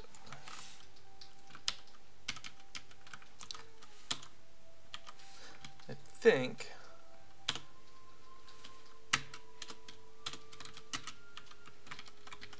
we're going to go ahead and do something like more like this. And I'm going to go ahead and sort these lines. Okay. So that pairs them up for us.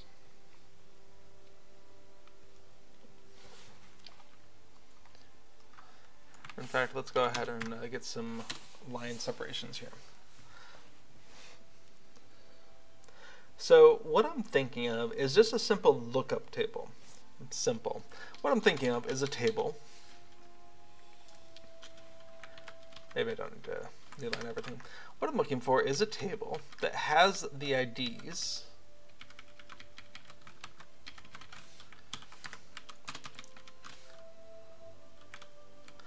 and for each one of these, so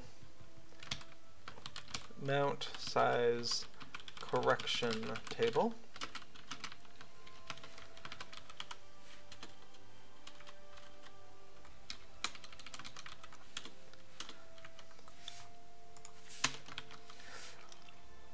We're going to have a bunch of these entries, and so we want to just go ahead and mark them up like so.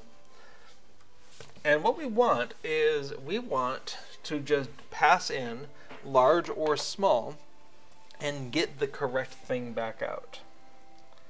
So this is going to be a table, and in this table we're going to have two entries. So we're going to have large in large there equals, and we're going to have an ID, and then small equals an ID. Is this necessary? I knew which ones we had before. I think it's easier just to have it be complete. So given this ID, if it's supposed to be large, it should be what? Well, the answer is it's the same. Given this ID, if it's supposed to be small, it should be this other one. Same thing. Given this, if it's supposed to be large, it should be that. If it's supposed to be small, it should be that. So that's our way to pair these up, is to say, given this and given the size that you are, which one of these IDs should it have been? And I think just doing a full table like this might be a little bit easier if I come back in 6 months or 12 months and instead of just being like, why are only half the Ds even here? So what's really nice to do is give ourselves some labels. So we do want to come in and label these. Now, I might try to automate this in a more in a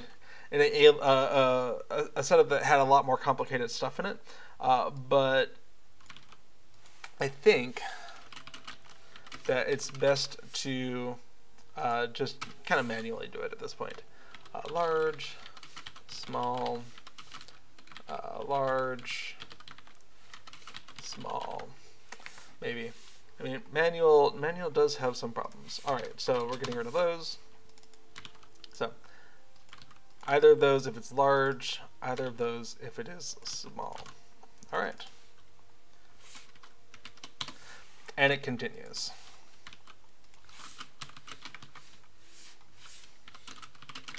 So for 2015 festival, either large, other than small. Okay.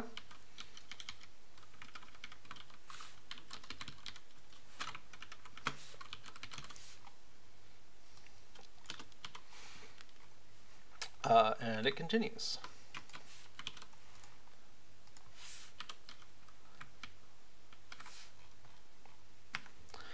Let's go ahead and do a little bit of automatic processing now that we've got a sense of what we're looking for. First of all,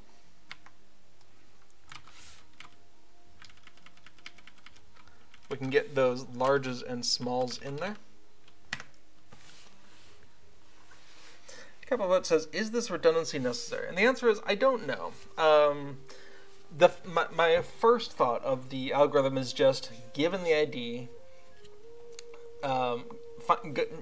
use the ID to index into this table, use the height of the character to index into what the ID should be. And that saves me from having to do any logic. It's just, given an ID that is a size-based mount deed, just index into this table, into the size, and you have the ID that it should have been.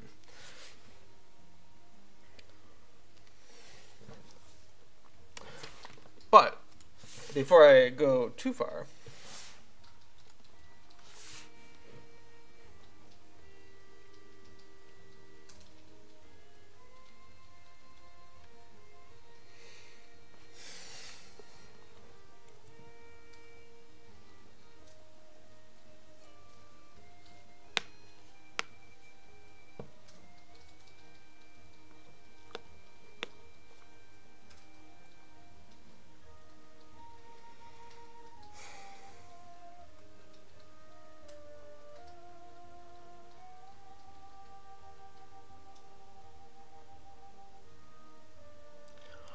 one thing that I'm wondering about is for characters who have done a race change or otherwise been able to complete multiples of these, Deed Tracker would have had the wrong information anyway, because Deed Tracker only had one of these.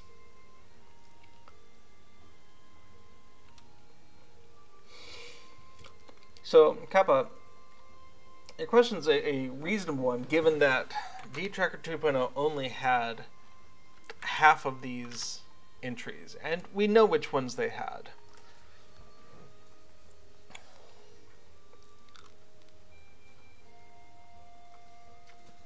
So, is this over-engineered? It might be.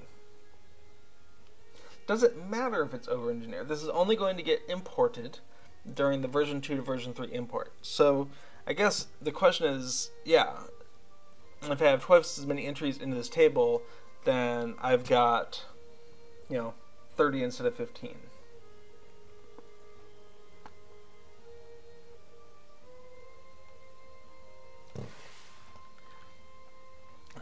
I'll think on that for a minute.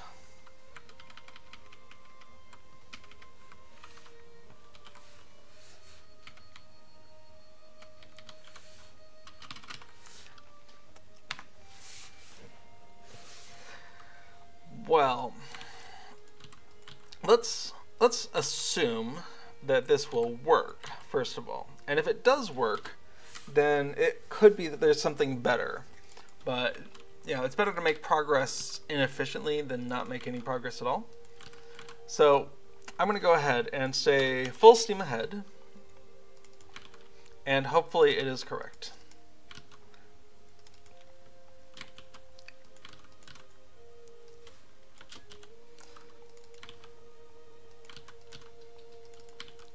But the good news is, with the automation we were able to do with those comments, this is a pretty straightforward and fast process. Coming in, putting in the two larges, coming in, putting in the two smalls. And done. And just repeating.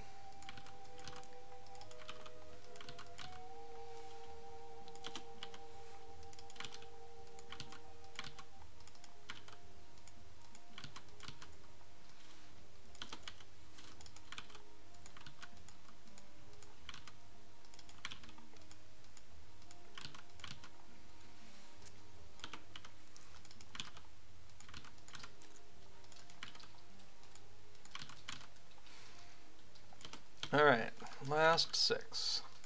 Got a large, small, large, and small, large, and small. Great. So what we want is a place for this to live. So let's come on in to the, not the data files directory, the file save formats directory. And here we want to go ahead and make a new file.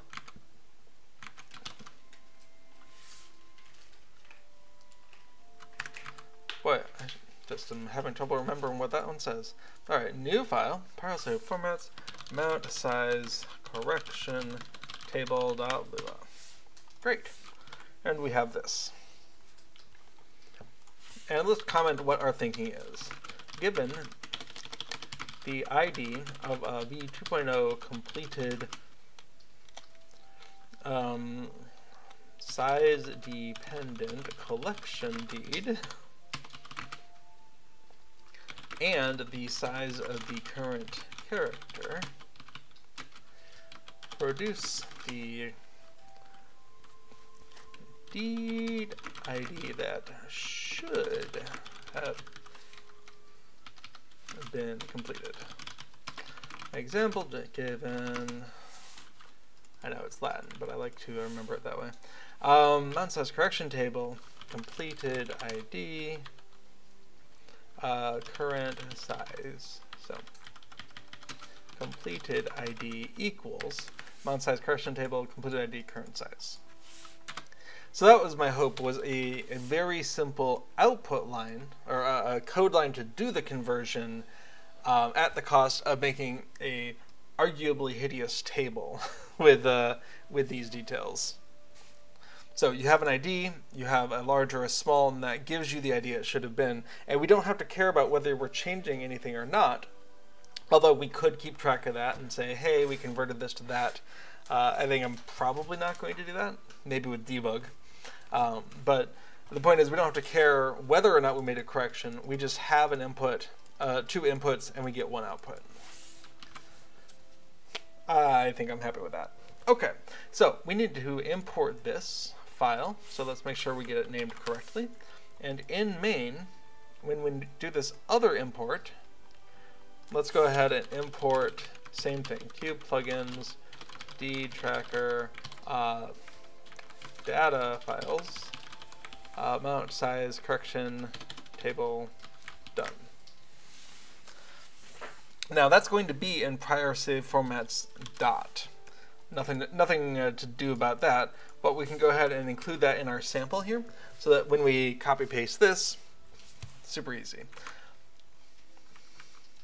So what we need is, we need to know if something is a mount ID. So local is mount deed equals, I'm going to just start off and say false. Local, we need a size. Let's get that from plugin functions, mount. Okay, so we have a function, is mount deed, fantastic. Do we have a deed? Kapavot says, what do you do outside of making plugins? I am a software engineer. So I finish off my day job of staring at a computer, and I come and stream staring at a computer. It's great. But I don't use Lua in my day job. I don't write plugins in my day job. So it feels different. I use a lot of the same tools, Visual Studio or Visual Studio Code. I use Fork to wrap around the Git repository. I use Sublime Text for mass manipulation. I use Beyond Compare for file comparison. I'm using these same tools, but the language of Lua for plugins, very different. The hosting of the plugin inside someone else's sandbox instead of writing my own programs can feel very different as well. And the break time is, okay, going to stop with that and actually attack an orc or something. So that's good. Synth says, I used to do the same thing, develop for clients all day and then develop my own stuff in my free time. Yeah, there's some of that. one of the reasons I wanted to stream, of the two reasons, is I thought there might be a community of like-minded people who like developing plugins, whether or not it's for LOTRO. Lots of games use Lua. And it was sort of every week I'm going to get at least 2 hours to commit to this because of all the other things that are tearing me and pulling me in different directions. I have a chainmail project I need to work on. I've got a blanket I need to knit. I've got so many other things. But while I'm streaming, I am technically working on plugins. All right, so we need a deed. Do we actually have the deed? All right, so we're getting old deed info. We have this. So we had this IJ save index, and the real question is, we had an IJ. Okay, so we can get a deed ID from that. Awesome.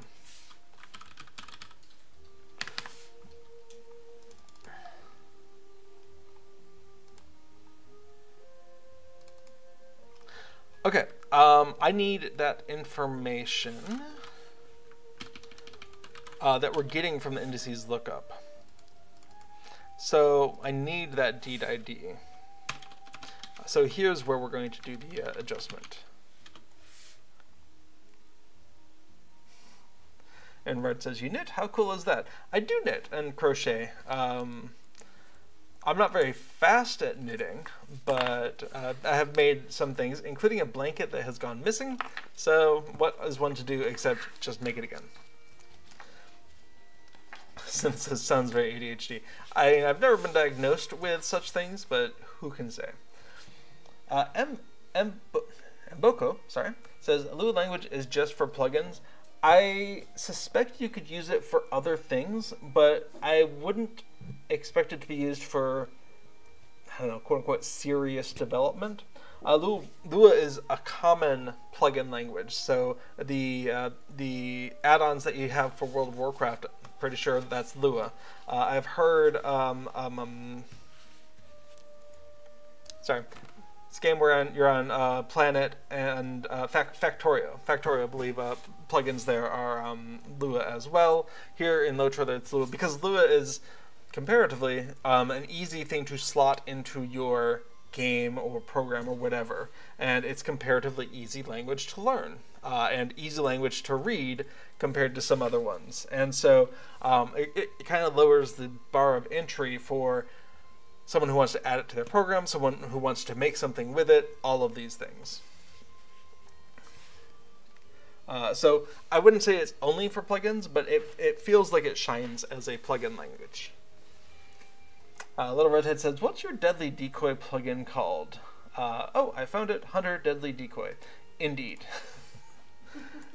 Yes, that is the Deadly Decoy plugin. And Little Redhead is asking about a plugin that if you are what I want to say, a yellow line hunter, your decoy becomes a deadly decoy, and if it survives a full 15 seconds, it will blow up and damage things around it. And it's pretty cool, especially at low levels, especially on Treebeard when you have deadly difficulty. But what we were noticing was we weren't having a good sense of when that explosion was going to happen, when you want to grab a bunch of monsters and bring them close to it so it can go ahead and damage them all, and how much damage it could really take before it just died. And so, Hunter Deadly Decoy plugin.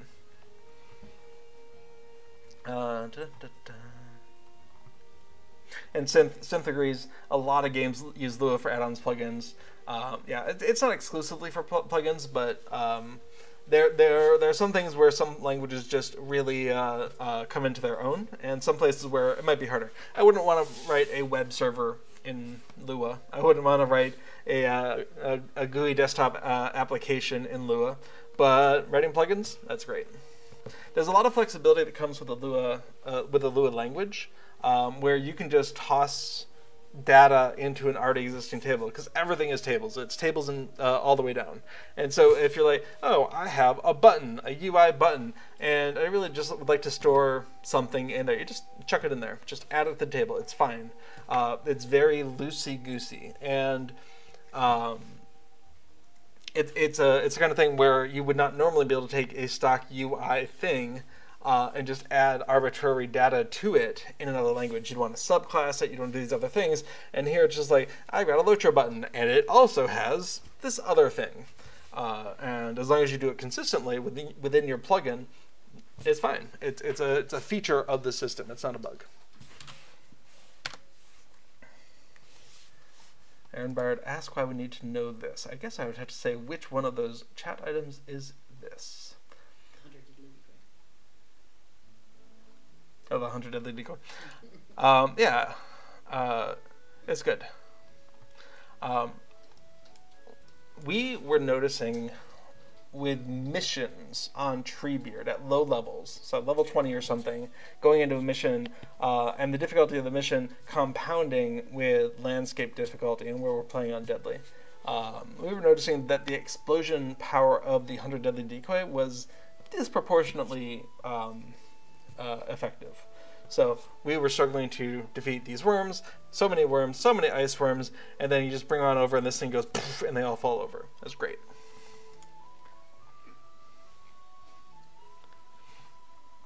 Okay, awesome. So we have Aaron Bart says, sorry, just tooled up as a yellow track hunter. No worries. I really like the Deadly Decoy. I like knowing how long is going to be left on it, because you can't summon out another one while the first one's still around. So making that plugin was a lot of fun. I don't play Hunter nearly as often as Minstrel, but just that extra knowledge of I don't have to mentally keep a clock running on when did I put it out. It's there. I can know approximately how much health it has left. All of these things just made it a lot of fun. I mean, it's a problem. I would love a decoy that was less decoy and more bomb, like 100 Deadly Bomb. I put it out there and it does not constantly do taunts to try and get hit. But the decoy itself, because it's like, look at me, look at me, look at me, will often end up taking a lot of hits. And so knowing just how fast it's taking damage was very, very helpful. Oh, we have raiders from Christy. Hello. Well, I imagine people will be trickling in as they raid. Welcome to Plugin Along.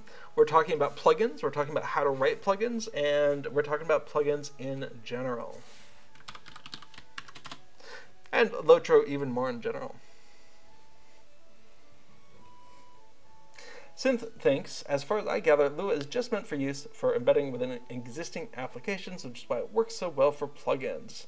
Platform agnostics, which makes it ideal. And it came out when Python was still young, and is easier to use than Tickle.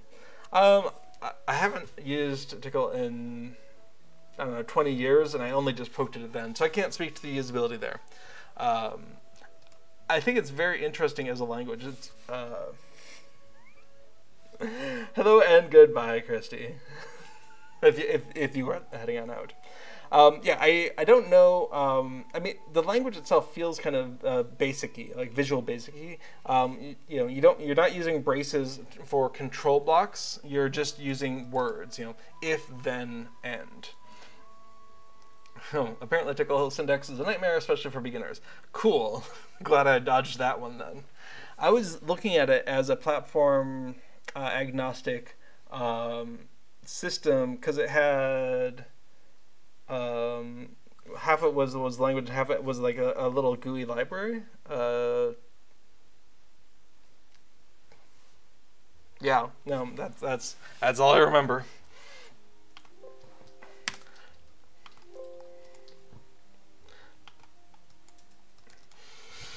Okay, so we have a deed ID. We have not actually had a need to get a deed from that deed ID, but let's go ahead and do that now. And so let me just go ahead and close a few of those windows.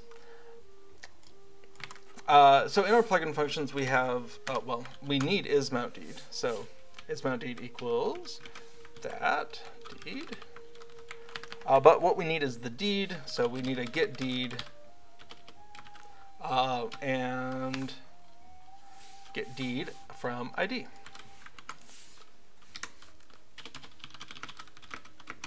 Get deed from ID with our deed ID. Is it a mount deed? Awesome. So if is mount deed, then we need to do the thing where we do the size correction, which is this. So we also need our current size. Mount size, mount.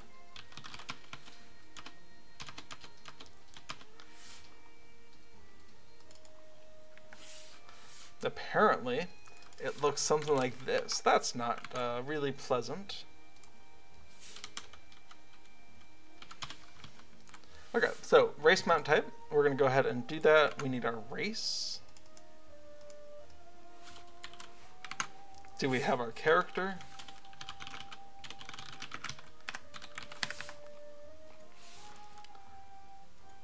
We have car name. Excellent. Oh, but that's not right. What is character?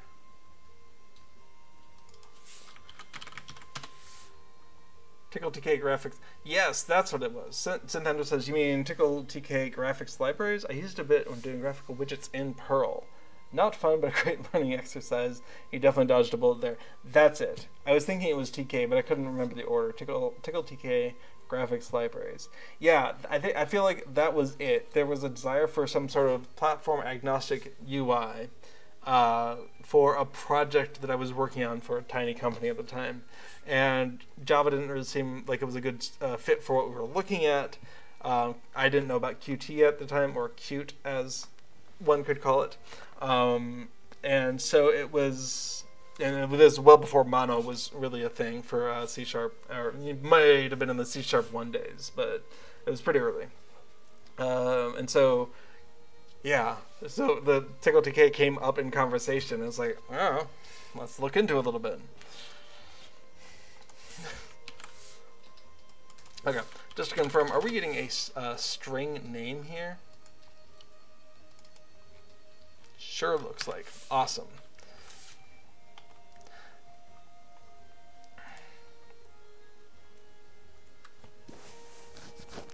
Alright, so we have car name. I gotta ask, why are we doing that? What's get race look like? Character. Okay, it's stored.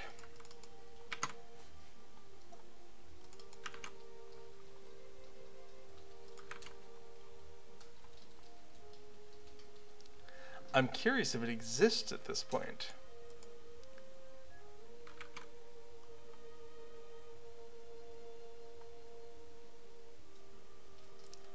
Let's assume it might not, in which case, let's just call myChar get race on that. I think that'll be a safer bet. Okay. We have the race, we're going to do the lookup to get the mount type, and then we have all of these pieces together, where local, no, actually deed ID equals prior save formats dot mount size correction table. We have completed ID, we just want to call that deed ID, and we have the current size, which is race mount type. Maybe that's good to use race mount type there. Alright, and race mount type, race to mount size lookup, that'd be nice to remember what's in there. So we have data files, race, no. Where does that come from? Where did I stick that?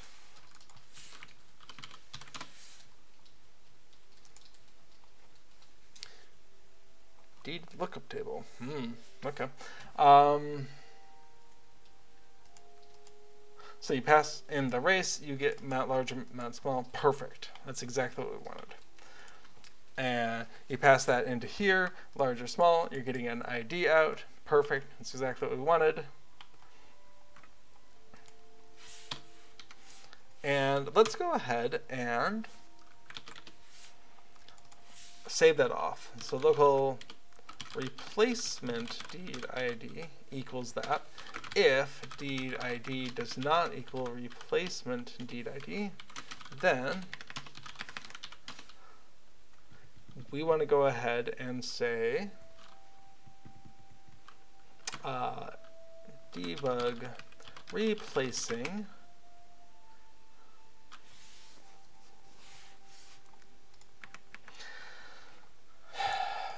do I want the IDs? I guess I do.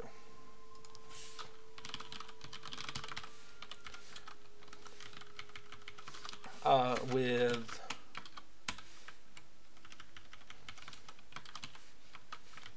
and let's go ahead and do the name of it as well.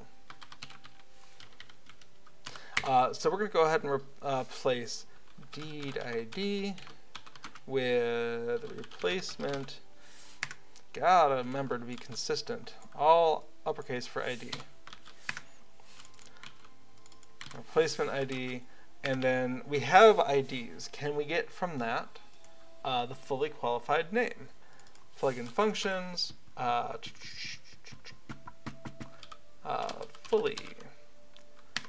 fully qualified deed name. Let's take a look.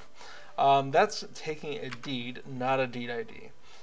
We have deed IDs, so we can do get fully qualified deed name.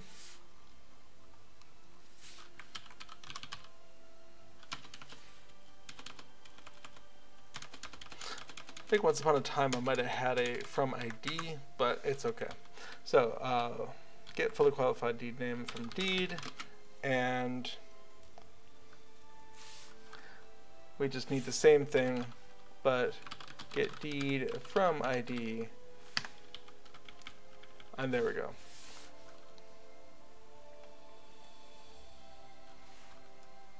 That order is not right, but other than that, it's great.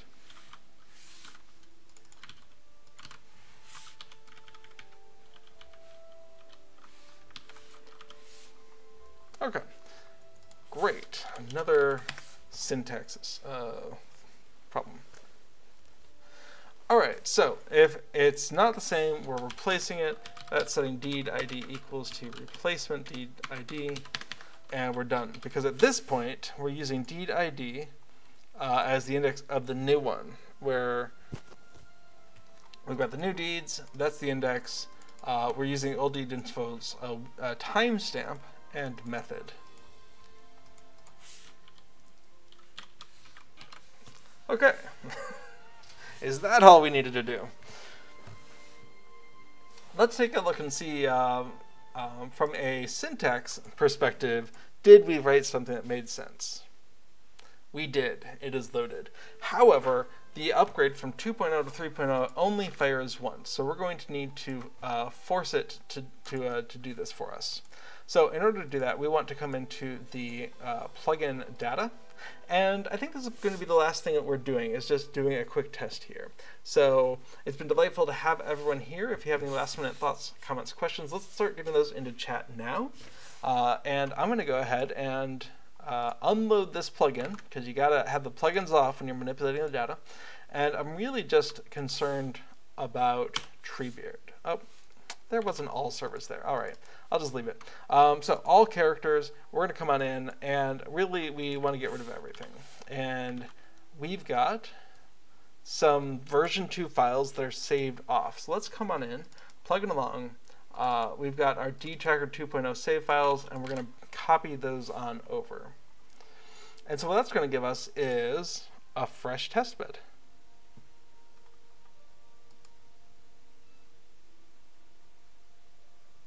Fantastic.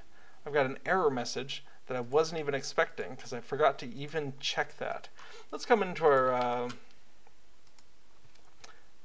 source control here and make sure that the thing that we're importing is the correct thing.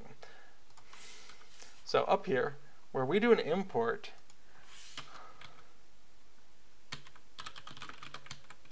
we can see we moved that from data files to prior save formats, and this is also in prior save formats. I'm getting a lot more interested in dividing up my files into meaningful buckets.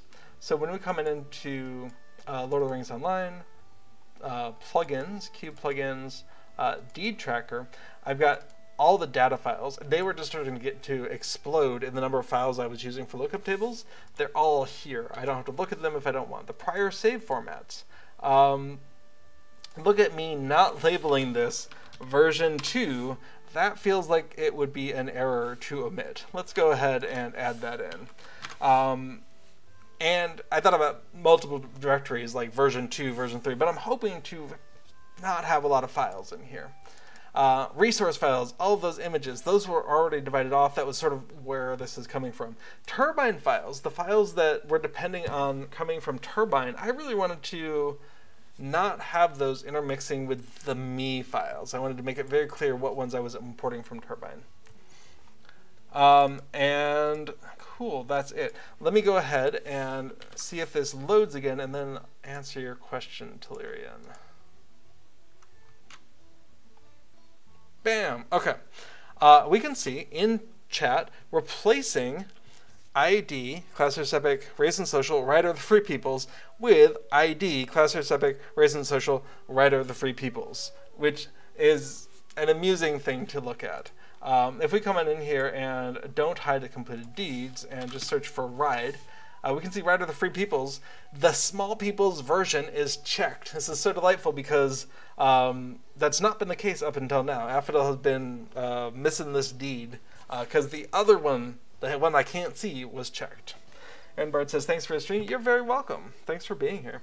Tellurian, is there a hint for the next version of Deed Tracker? I think you're asking about timing, and I want it to be out into the world in this quarter of the year, but I think there's still a couple of things, as we're seeing, there's a couple of edge cases, a couple of issues to resolve before I feel comfortable. Because when it comes to save files, and this is my personal preference, when I am doing such a big save file change, there's the risk of data loss. Someone has a file that does something I wasn't expecting, or brings some information I wasn't expecting, and now they feel like they've lost all of this information associated with their character.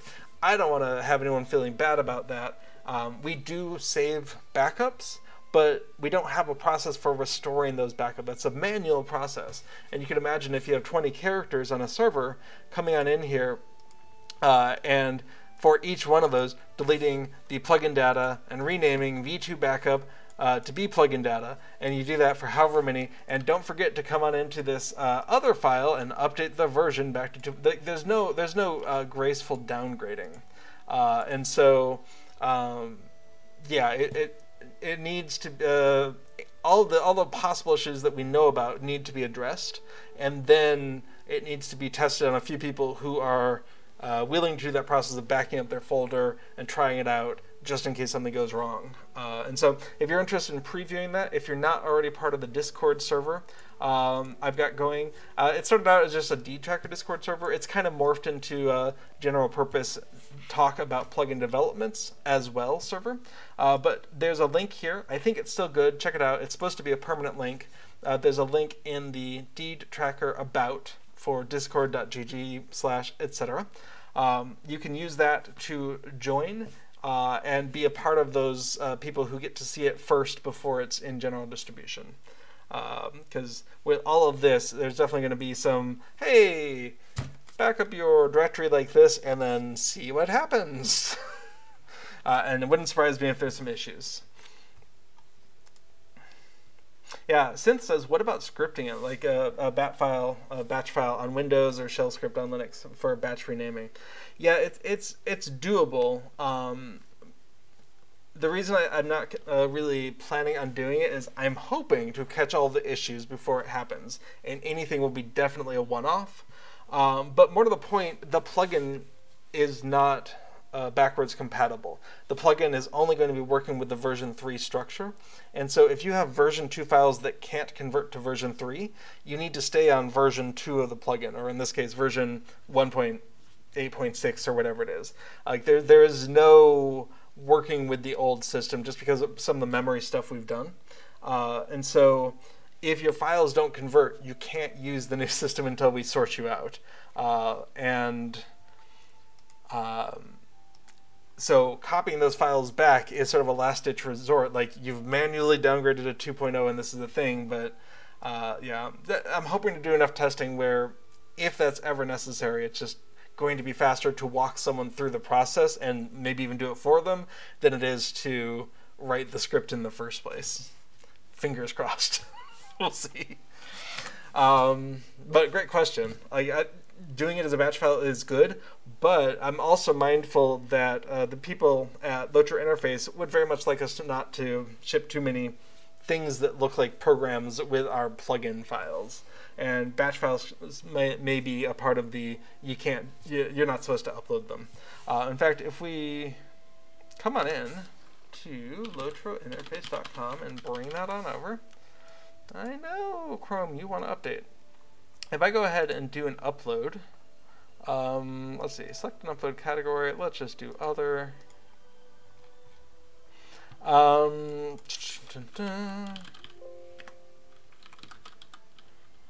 Yeah, so additional rules. Executable files are not allowed except for very specific cases. So it could probably be okay. A batch file could probably be okay, but it's one more hurdle that any sort of a scan on their end has to come on over. Sim says, I'd probably write it on principle just in case. I've done enough support calls to know that walking someone through something is often a meander with several stops and backtracks rather than a straight line. That's a reasonable point. You know what? Let's go ahead and throw that in there. Consider pre-creating a script to downgrade from v3.0 to v2.0 files. Delete, rename .plugin files to version 3.0 .plugin file.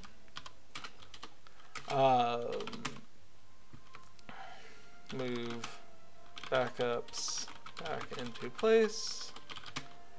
Update version in, well, whatever that's called. Card.plugins.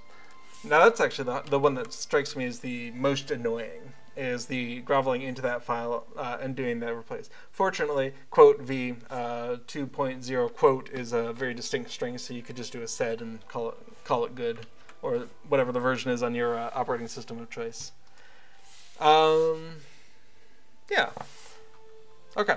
So it's not a bad idea. Maybe I'll overcome my inherent laziness and actually do that. If nothing else, going through the process myself helps solidify just what that looks like if anyone else ever needs it.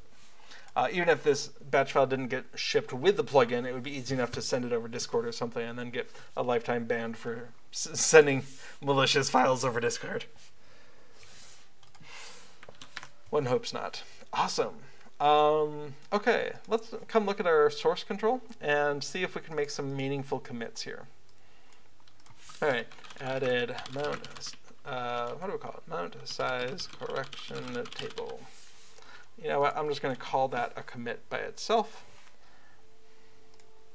Let's go ahead and make sure we saved all. We did. Great. Okay.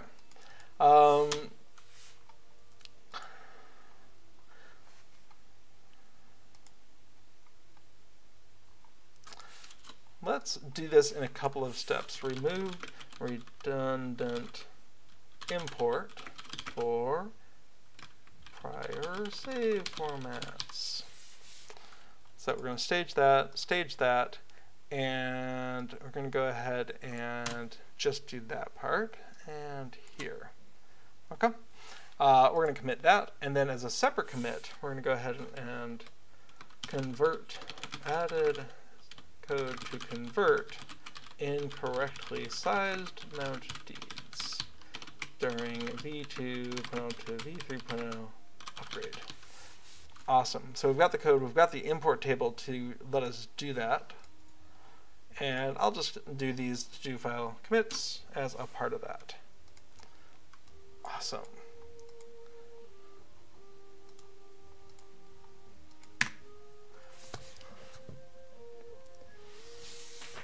Well, I gotta say, that's very satisfying to see more and more of this coming together and just catching these edge cases now instead of after the fact.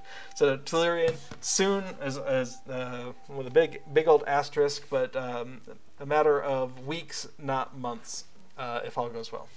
And then, of course, there'll be future updates that'll be more bug and feature oriented and less everything changed oriented. Actually, one of the things that's upcoming one of these days is really looking at how the UI is doing its thing. Because right now, as a historical curiosity, whenever you click one of these tabs, we kind of throw away all the UI that was there and redo the UI, which has its conveniences, but if you are not hiding, if you're not searching, if you have to render all of the things, there can be a noticeable little delay,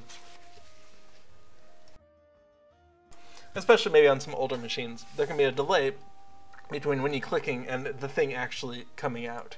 And so that would be nice to make that a little bit nicer. But there's a potential memory cost where you're consuming more memory because it's all done at once, but on the plus side, it makes clicking between the tabs much faster.